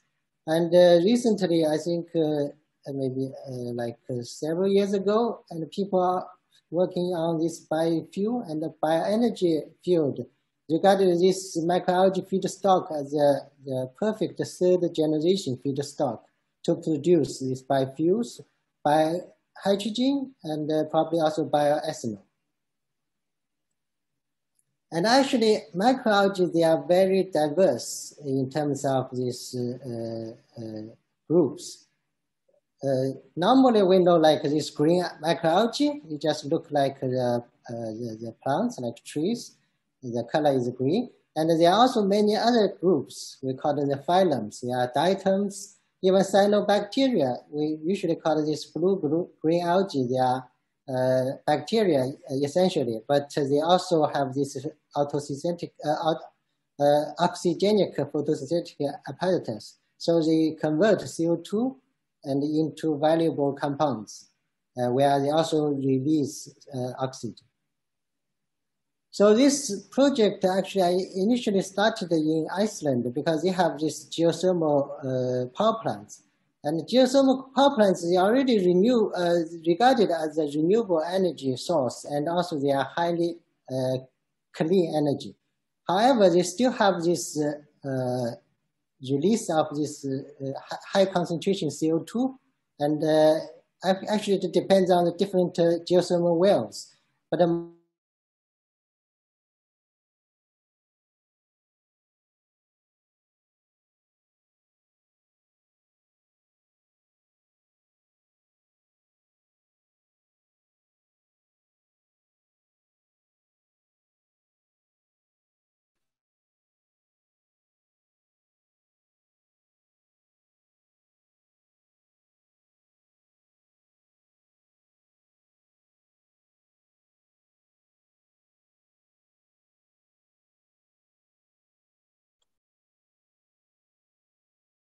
Professor Fu, I think we have lost you.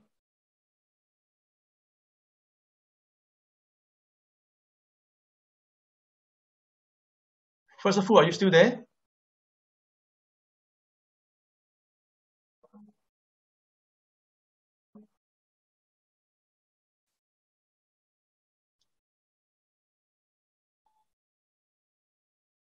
Okay, I think he's back now.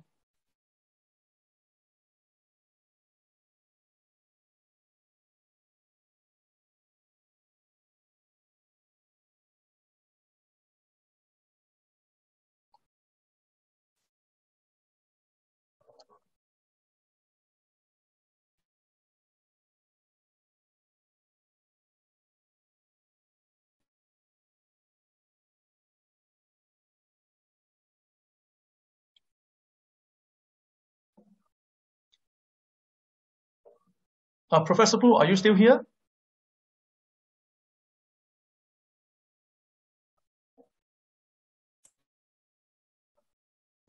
Oh, yes, he's here. Yeah. I cannot hear you, Professor Fu. I can see your message, but I cannot hear you.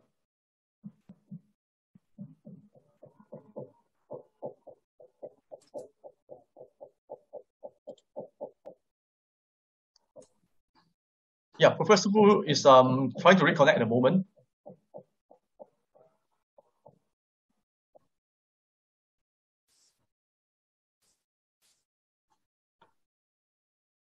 So please bear with us for another half a minute. I know Professor Fu is trying to reconnect again.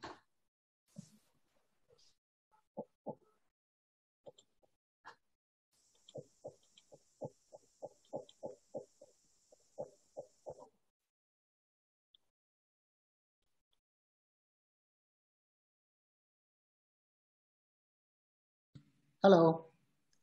Yes, I can hear you now, yes. Okay, sorry for this inconvenience. Yeah, can you please share your screen as well, please? Yeah, sure. Yeah, sure. Yes, we can see you now. Thank you. Okay, thank you. Yeah, so I said we just I just said we developed two different strategies. One is from the ecology perspective. We call this adaptive laboratory evolution. So we can accelerate the evolution, which in the nature maybe takes tens of thousands of years. In the laboratory, we can adapt this microalgae species into the well-defined environment. Sometimes it's a harsh environment for their growth. And the other method we developed is called the intracellular spectral recomposition of light. We actually shift the excess blue light, which some algae species, they think it's too much for their photosynthesis, and we convert it into green and some longer wavelength lights so they can maximize this photosynthetic efficiency. So with these two approach, we can increase this microalgae growth rate as well as the photosynthetic efficiency in these tubular photobioreactors by more than 15%. Actually, this is the process we can adapt this particular algae species into the environment and to accelerate evolution, and also we can increase the biomass productivity by 115% for chlorella. And this is a LED-based photobioreactor. This is a prototype we designed and used the flashing lights to simulate this, actually the photosynthetic process. And more recently, we have adapted this microalgae to these power plant gases because they usually have very high concentration and they can cause this liquid culture pH to maybe less than pH 6, so which is unfavorable for this microalgae growth. So we need to adapt them to this harsh environment and make sure they can grow as well as the normal conditions. So we use a lot of this adaptation, and it takes several months, and then we select the best performance strains, and also we do this RNA-seq and genome resequencing to analyze this. And we also identified the major pathways and genes involved in regulating how they can make them tolerant to these low pH conditions, which gave us the unique insights into how in the future we can genetically modify this microalgae and to make them like a perfect host to directly biofix the flue gas CO2 from these power plants. This is just the more recent work, and I think to summarize the microalgae cell factory, this is like photosynthetic factory, we can know that this is basically carbon neutral process. And even this is, I should call this as a carbon negative technology because it do fix this flue gas CO2 and convert it into the valuable biomass and bioactive compounds. And also, any kinds of these plant-based natural products, they can be produced in this phycoplant, the microalgae. For example, there are many pigments like the astaxanthin and lutein and beta-carotene, they can be commercially produced from microalgae. And also, this is light-driven synthetic biology development. Nowadays, we are very interested in synthetic biology, and this is kind of the light-driven synthetic biology development for these photosynthetic cell factories.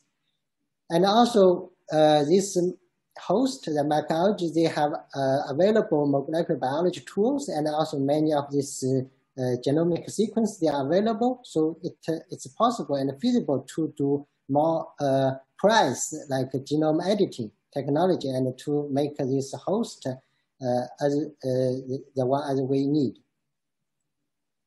So, there are still some projects ongoing in my lab, and also in the future, I would like to expand my collaboration with my peer universities, for example, NUS and IITM and the University of Sydney.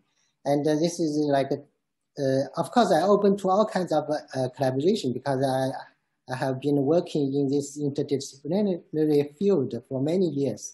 For example, I would like to do more like this consulting driven marine bioprospecting of these microbiomes for this carbon fixation and bioactive compounds. Because we know there are many possibilities from this deep sea and from the ocean environment compared to the land environment right now. And also, we can also search for more bioactive compounds. Because if we just biofix this CO2 and it's not cost effective, we want to also produce more values from this waste CO2. And the second part is also we want to develop more synthetic biology work to advance this photosynthetic cell factory, so we can do this design and build this new system and test, and we can learn from this process. And finally, we can achieve like a very cost-effective photosynthetic cell factories. Okay, this is all I have. Thank you.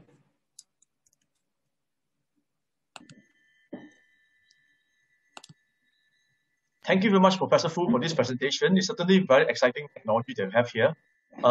Next, I will then move on to the next speaker. Our next speaker is Dr. Weibin Liang, who's from Sydney University. And Dr. Liang currently holds an Australian Research Council Discovery Early Careers Research Award, and his research interests focus on the design and development of porous materials in a large scale for highly efficient CO2 capture and catalytic conversion. So, Dr. Liang, the floor is yours. Yep, thank you for the kind introduction. So sorry for my computer problem. My camera is not working. So, but I want to ask whether you can see my share screen now. Yes, we can see your screen. Thank you. Okay, cool. Yep. First of all, it's my great honor to share the recent research in our group, our lab, and the capability we can do at the University of Sydney. The research in our lab at the University of Sydney mainly focus on the design, discovery, and development of sustainable catalytic process. For example, the catalytic biomass transformation reaction and CO2 catalytic conversion reaction. In today's talk, I will focus to introduce you the recent work we have done on the catalytic CO2 conversion reaction. Carbon dioxide is the major greenhouse gas that contributes to the global warming and climate change.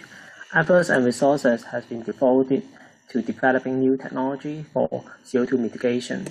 In addition to CCS, CO2 capture and utilization, CCU is a very promising strategy to reduce CO2 emission.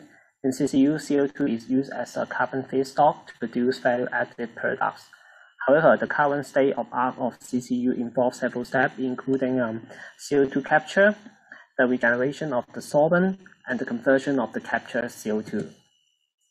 The CCS process usually rely on the temperature swing process for the CO2 capture and solvent regeneration. This process is very energy intensive because of the high theoretical CO2 sorption capacity and availability of low-cost natural calcium oxide precursors.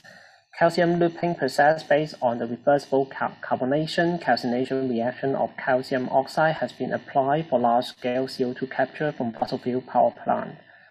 The techno-economical modeling of calcium looping process has estimated that the carbon capture cost was $16 to $44 per ton CO2, which is competitive with the current amines bubbling technique, costing about $32 to $80 per ton CO2.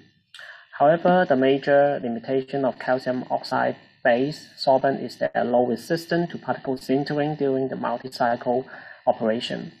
Thus, a poor carbonation calcination reversibility is observed due to the inhibition of CO2 diffusion through the calcium carbonate layer on the calcium oxide surface during CO2 regeneration. Our group devoted to developing efficient catalysts for CO2 transformation reaction. The target reaction include reverse water gas ship reaction, CO2 reforming of methane, and Sabatier reaction. Some examples of our recent work are shown in this slide. It is worth to noting that due to the chemically inert nature of the CO2 molecule, thermocatalytic CO2 transformation reaction needs to be carried out at elevated temperature under reducing gaseous environment.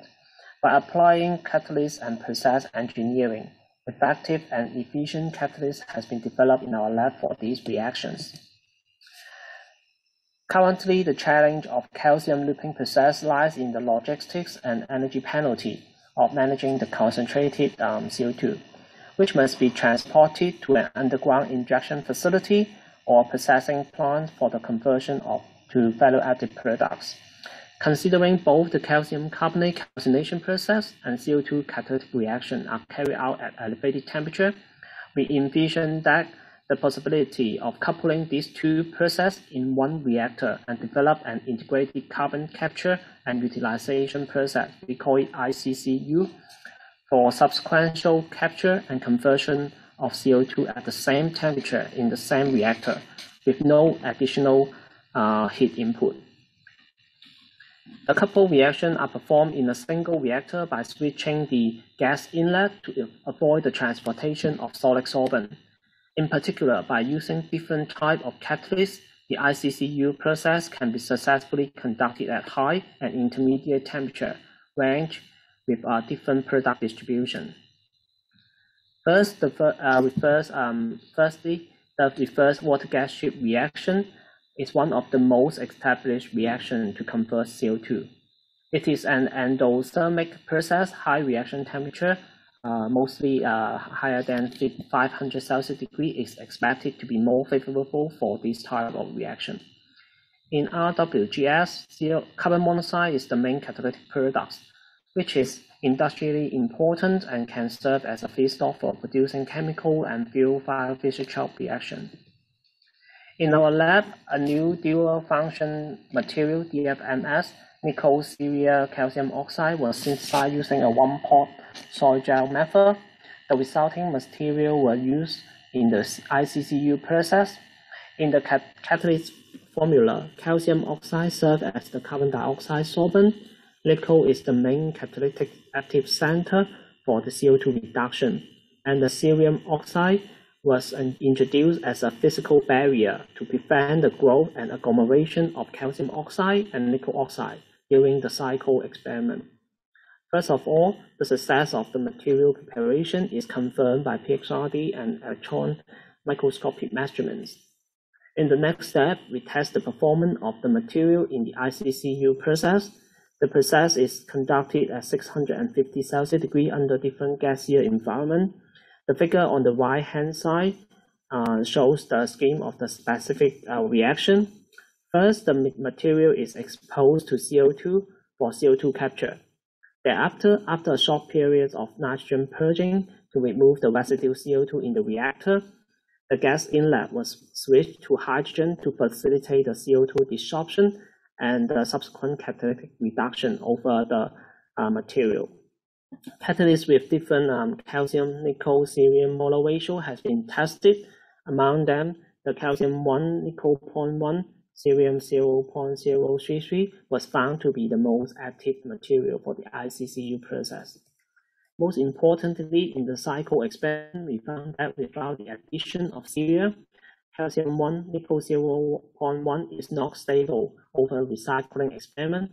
However, with the incorporation of cerium oxide, no change in the carbon dioxide absorption and catalysis performance for the calcium 1 nickel 1 cerium 0.033 catalysts are stable over at least 20 cycles.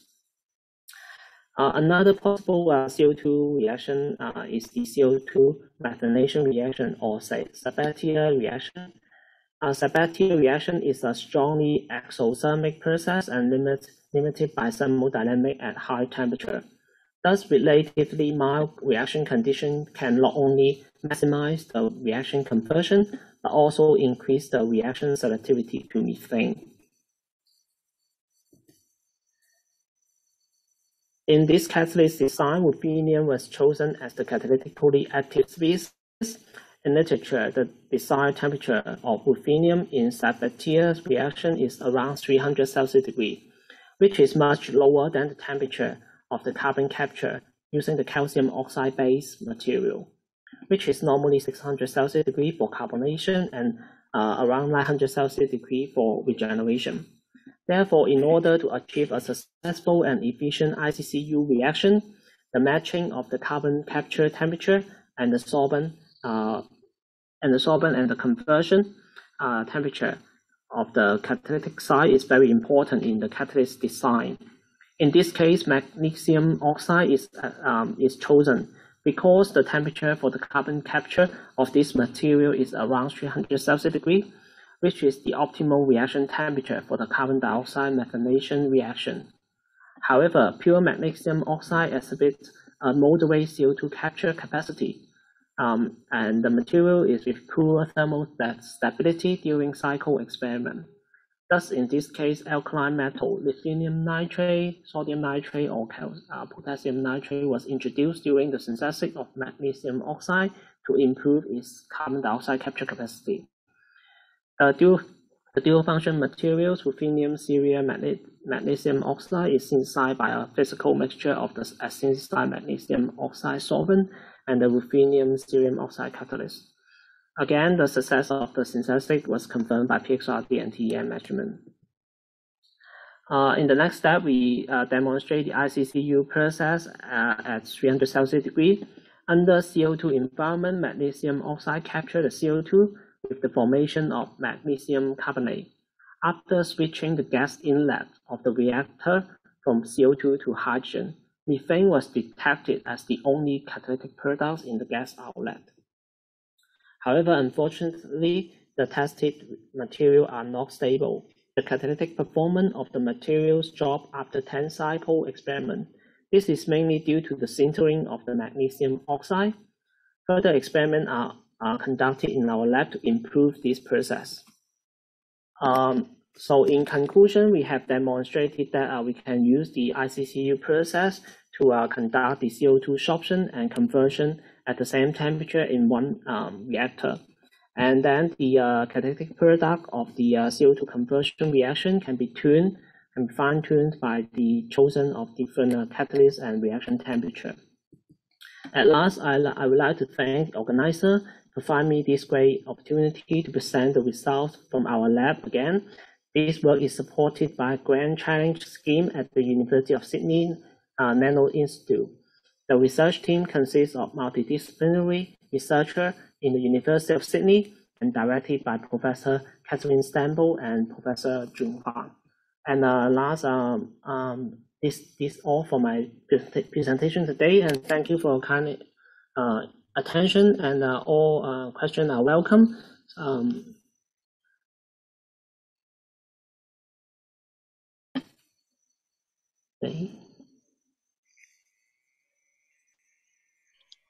Thank you very much, Dr. Liang, for the presentation. Certainly a very interesting one as well. Now I'd like to introduce the next speaker, who is Professor Rajneesh Kumar, who is a professor in the Department of Chemical Engineering at IIT Madras, India. And in the past, he has also served as senior scientist in CSIR National Chemical Laboratory, Pune in India. In the year 2020, he has also received the Dr. YBG Verma Award for Teaching Excellence in Chemical Engineering. He is a fellow of the prestigious Royal Society of Chemistry.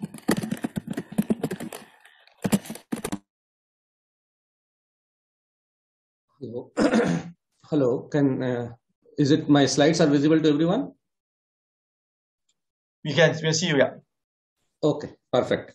Yeah. So thank you for this opportunity, and I would like to first thank Professor Praveen Linga. He basically introduced this topic already, so probably I have an option to skip some of the fundamentals, but I'll try to complement whatever he has talked about. So today I'm also here to discuss CO2 sequestration using hydrate.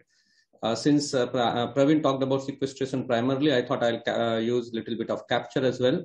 So if you see, this is the work which we do in IIT Madras. We have a consortium which is basically made up of many faculties working in complementary research topics.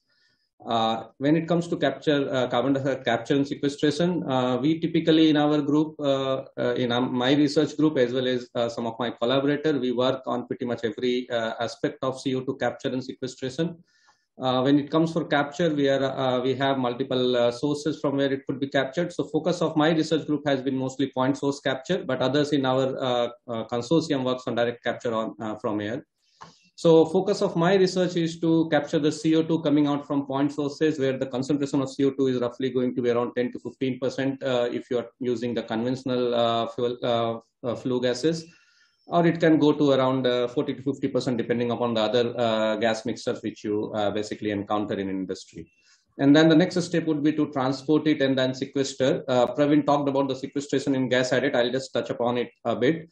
But before we move on, let me explain what exactly are the options one have when CO2 capture is to be done.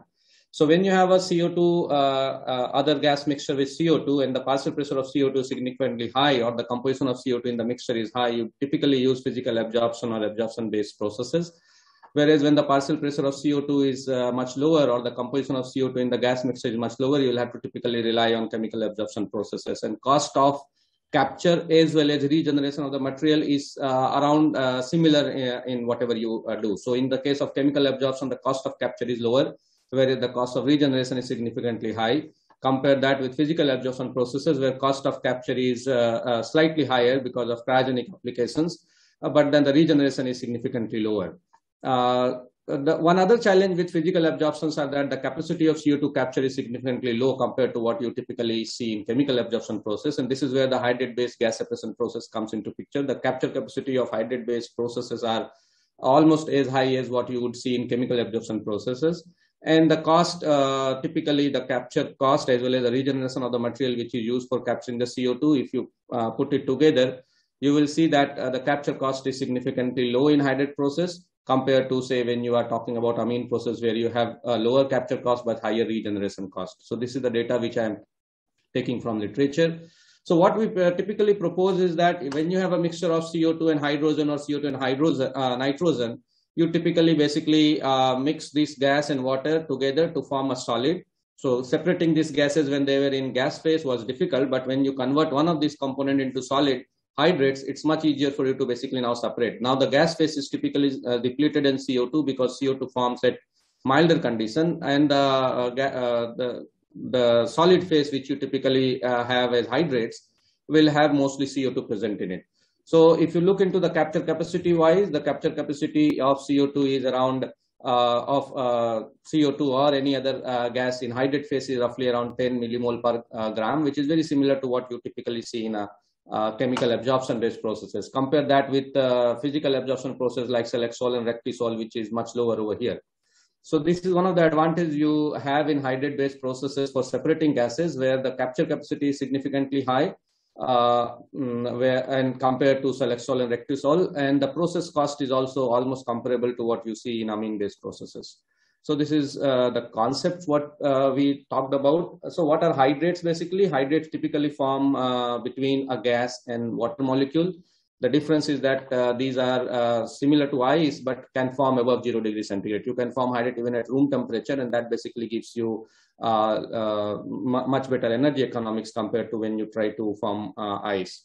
One of the reasons why you would be able to separate these two gases is that if you talk about formation of one gas, say for example CO2 hydrate, the phase diagram looks much milder compared to when you are trying to separate form a hydrate of nitrogen. So when you have a mixture of CO2 and nitrogen, you will see that if you form a hydrate somewhere over here, you will see primarily the hydrate phase will have CO2, and that basically separate the gases from these two gas mixtures. So we have demonstrated some of these processes where you have a gas mixture going in from one end, and then you get a pure gas from the other end. And the working liquid is just water. You don't have to really bother about regenerating, or even if you regenerate it, the cost of regeneration is significantly lower compared to any other amine or any other such molecules. The separation factor is quite decent. So for every 36 CO2 molecule, there will be one nitrogen molecule in the hydrate phase. And when you're talking about CO2 and hydrogen mixture, for every 98 molecule, there will be one molecule of hydrogen in the hydrate phase. So basically, the separation factor is also significantly good. In our lab, we look into the kinetics and other such problems, how to basically enhance the kinetics. So this is one of the hydrate sample which I saw from my lab, which was basically generated in this setup, which is a multi-bed reactor. We have a patent for this reactor design as well. So what you basically have done that we look into kinetics of hydrate formation, how you can basically separate the two gases when you are forming hydrate. So we look into fundamental aspect as well, how we can generate hydrates with crystal defects, which will somehow enhance the properties of hydrate being a separation system. So we have demonstrated in a pilot scale where these reactors are having different beds. This is the kind of beds which you have, and you typically get a pure gas out of it. So what effectively you do is that you can use hydrates for first separating the gases from the mixture, and then once you have separated the CO2, you can basically use it for sequestration. This is what Praveen mostly talked about, that if this is the phase diagram which he talked about over here. If you see, this data is also taken from Praveen's group only. This is the stability curve which you see, and then hydrates are stable over here as well as over here. And as Praveen said, we in our lab also basically work on aspect of sequestering this CO2 as hydrate, where you can basically have around 38% of CO2 sequestration in hydrate form. Compare that with CO2 solubility in seawater, which is going to be 1 into 10⁻³ mole per mole. So this is significantly richer in terms of CO2, and the capacity of CO2 capture is going to be significantly high. This is the kind of hydrates which you see. So this is what you basically learn from nature. There is already a huge amount of methane hydrate which exists under the seabed at similar temperature and pressure conditions, which are stable. So there is nothing you need to basically worry about. Hydrates, CO2 hydrates are even thermodynamically more stable compared to methane hydrate. So these are some of the experimental setups which we have. One of the other pilot plant which we have in our research group, where we have CO2 being supplied in liquid phase, liquid CO2 or supercritical CO2 with certain additives. And these are some of the injection and production line which you see, where we study the formation of hydrate in real time at the conditions which is similar to seabed, up to 150 bar and 4 to 5 degrees centigrade. These are some of the injection and production lines which you have in our reactor.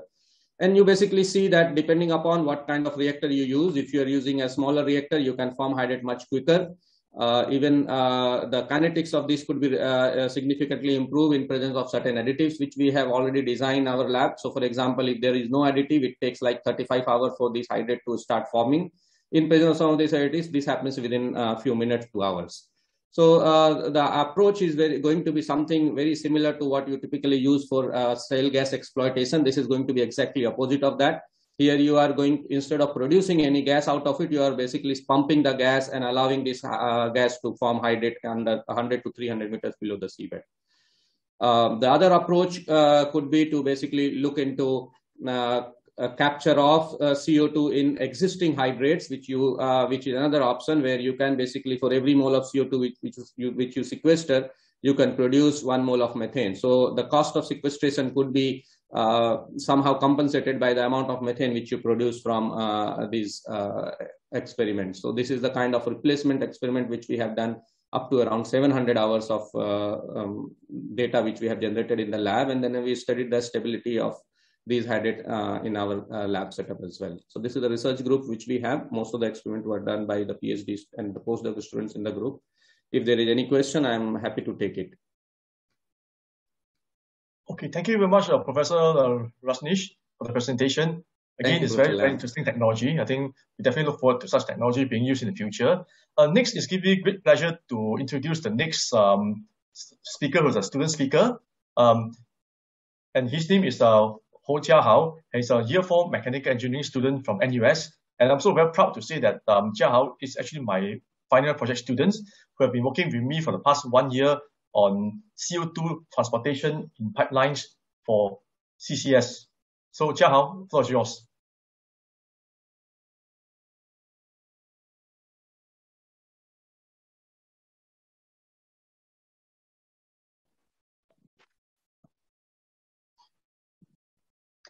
Okay, can you all hear me? Yes, we can. Yeah. Okay, thank you, Prof, for your introduction, and thank you for the other speakers, because I've learned a lot from the other speakers about CCUS. So today's my presentation is on the transportation of CO2 during CCS under the supervision of Professor Loh Wai Lam. So the focus of this discussion would be on the transportation of CO2 using pipelines, because it would be the most efficient to transport within 1,000 km radius of Singapore. And CCS is gaining some traction in the whole wide world, and Singapore is also evaluating the implementation of CCS. And organizations such as ExxonMobil is also showing some interest in CCS as well. So researchers such as Dr. Lau has also proposed in his decarbonization roadmap for Singapore that CCS is to be part of the pipeline for Singapore to reduce carbon emission. And a capture plant, as well as existing pipelines, can be used to transport CO2. So the focus today will be on the transportation of CO2 in the dense or supercritical phase, because viscosity is low and density is high. This means that the CO2 experiences smaller frictional losses, and also more amount of CO2 can be transported at any given amount of time. So on the right, we actually see that there is this two-phase region, and it is caused by impurities such as hydrogen, argon, oxygen, and methane and nitrogen, which are the common impurities in gases, and they expand the two-phase region. So unlike the diagram on the left in figure 4, the different phases, liquid, gas, and dense phase, are demarcated very clearly. But on the right, the two-phase region caused by the impurity eats up this region, eats up the liquid region. And we want to avoid two-phase region because it can cause slug flow. So the two-phase region consists of the liquid and the gas. And slug flow occurs when the liquid slug forms a hammer and causes mechanical damage on the pipe. So we wouldn't want that. So we have to increase the operating pressure to avoid this flow. And hence, it will increase costs. However, complete removal of impurities could be even more expensive. Hence, we have to strike a balance for this. So my project focuses on the simulation of CO2 to understand the pressure losses in the transportation of different phases, dense phase, supercritical, and both supercritical and dense phase, and also to understand the effects of impurities. So these simulations are conducted with accurate elevation and temperature. So on the top right, we can see that using QGIS, Quantum Geographic Information System, and we obtain data from the general bathymetry charts of the ocean, we are able to visualize a heat map of the elevation around Singapore in the South China Sea. So in the radar regions, we can see actually it's about 100 to 2,000 meters depth. And for the lighter regions, it will be a shallow depth of 0 to 100 meters. So the pipelines are plotted and we can see the elevation. And bottom right, we have the temperature profile for the South China Sea. So this is important because as the pipelines are laid on the seabed, we will need the temperature of the seabed because it all factors into the thermodynamics consideration. So these two information, the elevation and the temperature, are input into Aspen HYSYS for simulation. So some interesting findings would be that the pressure losses for supercritical phase is the highest compared to dense phase. And what are some of these factors that affects CO2 pressure drop would be density, velocity, and friction factor. And using a calculation model and compared against Aspen HYSYS with a less than 0.2% variance in terms of the data, we are able to pinpoint factors that affects pressure drop more than the others, such as velocity is more than that of density, and the friction coefficient actually plays close to a negligible impact on pressure losses. So on the right, we actually have the effects of impurities on CO2. Hydrogen actually increases the inlet pressure more so than other impurities.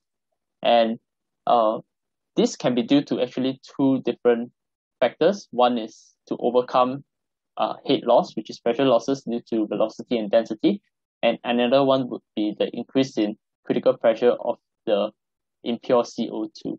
And notably, we note that at low capacity transportation, the increase in critical pressure plays a more important role in increasing the inlet pressure compared to pressure losses. And with that, actually, we can conclude that in Singapore, dense phase transportation CO2 would be preferred because the pressure drop is the least. And if new pipelines need to be constructed, it would be without insulation and would be much cheaper also. And we note that also hydrogen should be limited or avoided because they increase the inlet pressure significantly compared to other impurities. So in the future, different equations of states can be used to predict CO2's behavior and compared to these projects, because this project uses the Pern-Robinson equation of states.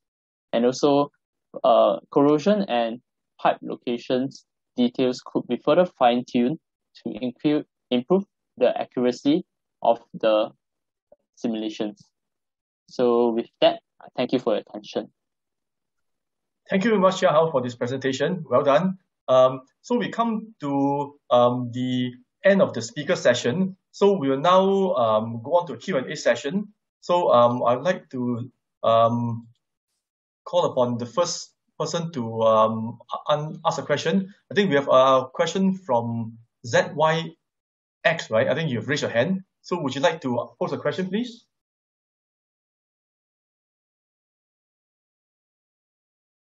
Or are there any questions from the floor? We'd be quite happy to get the panelists to answer your questions.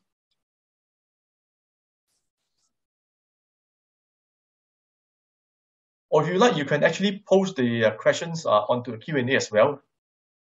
You have two choices.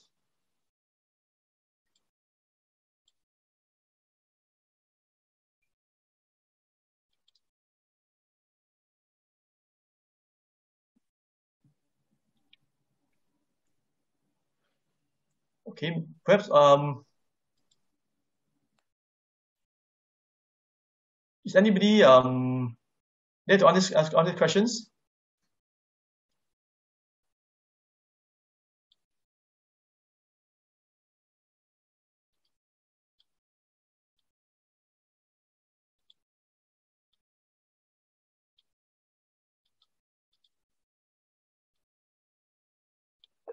We're quite happy to answer any questions here.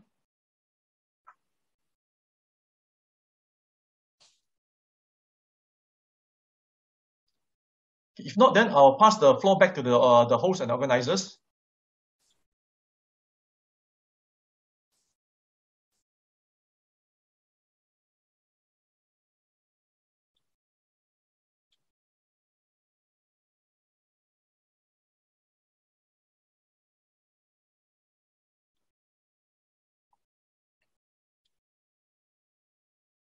Okay, since there's no question, I think we shall actually close this session now. So just a reminder that the tomorrow's session will start a bit earlier. So hope to see all of you tomorrow.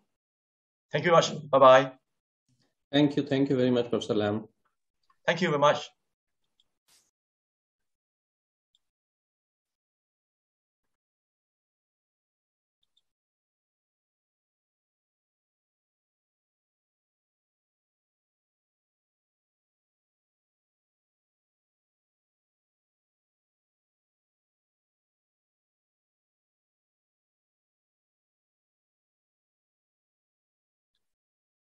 Okay, just one more reminder. Can you please be reminded that to log in at the same link as today, please. The link will be the same as today's.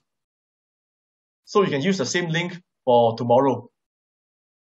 So we'll see you at 11:30 tomorrow, Singapore and Hangzhou's time.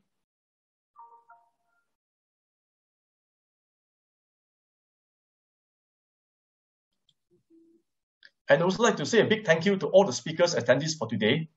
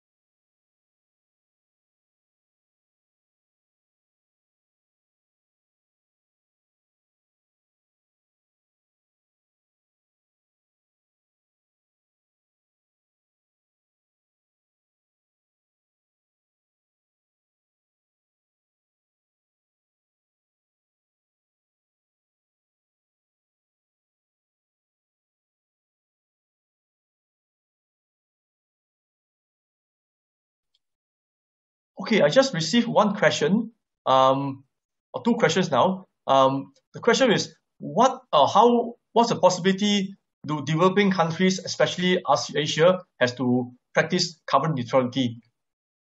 Perhaps one of the panelists can answer this question here. The question would be, what is the possibility of developing countries in Asia have to practice carbon neutrality?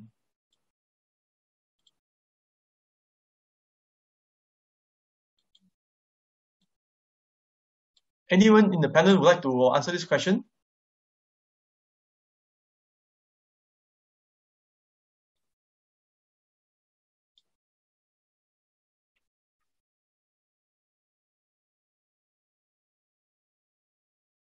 Okay, maybe we'll go on to the next question. Next question would be, are there any use for the hydrates other than storage it in the ground? Perhaps Professor Rashnik can answer the question if he's still around. No, I think he's left. Yeah, sorry about this.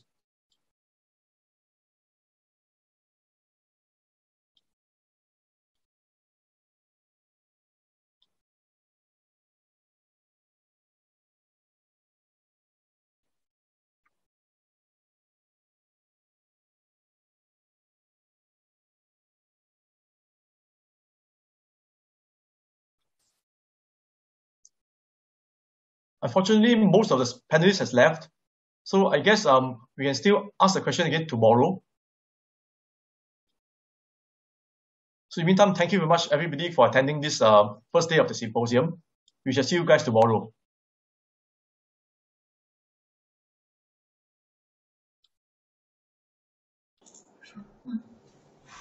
Thank you, Professor Low. We will end the webinar now. Thank you. Thank you, everyone. Thank you. Bye-bye. Yeah. Bye. See you tomorrow. Bye-bye.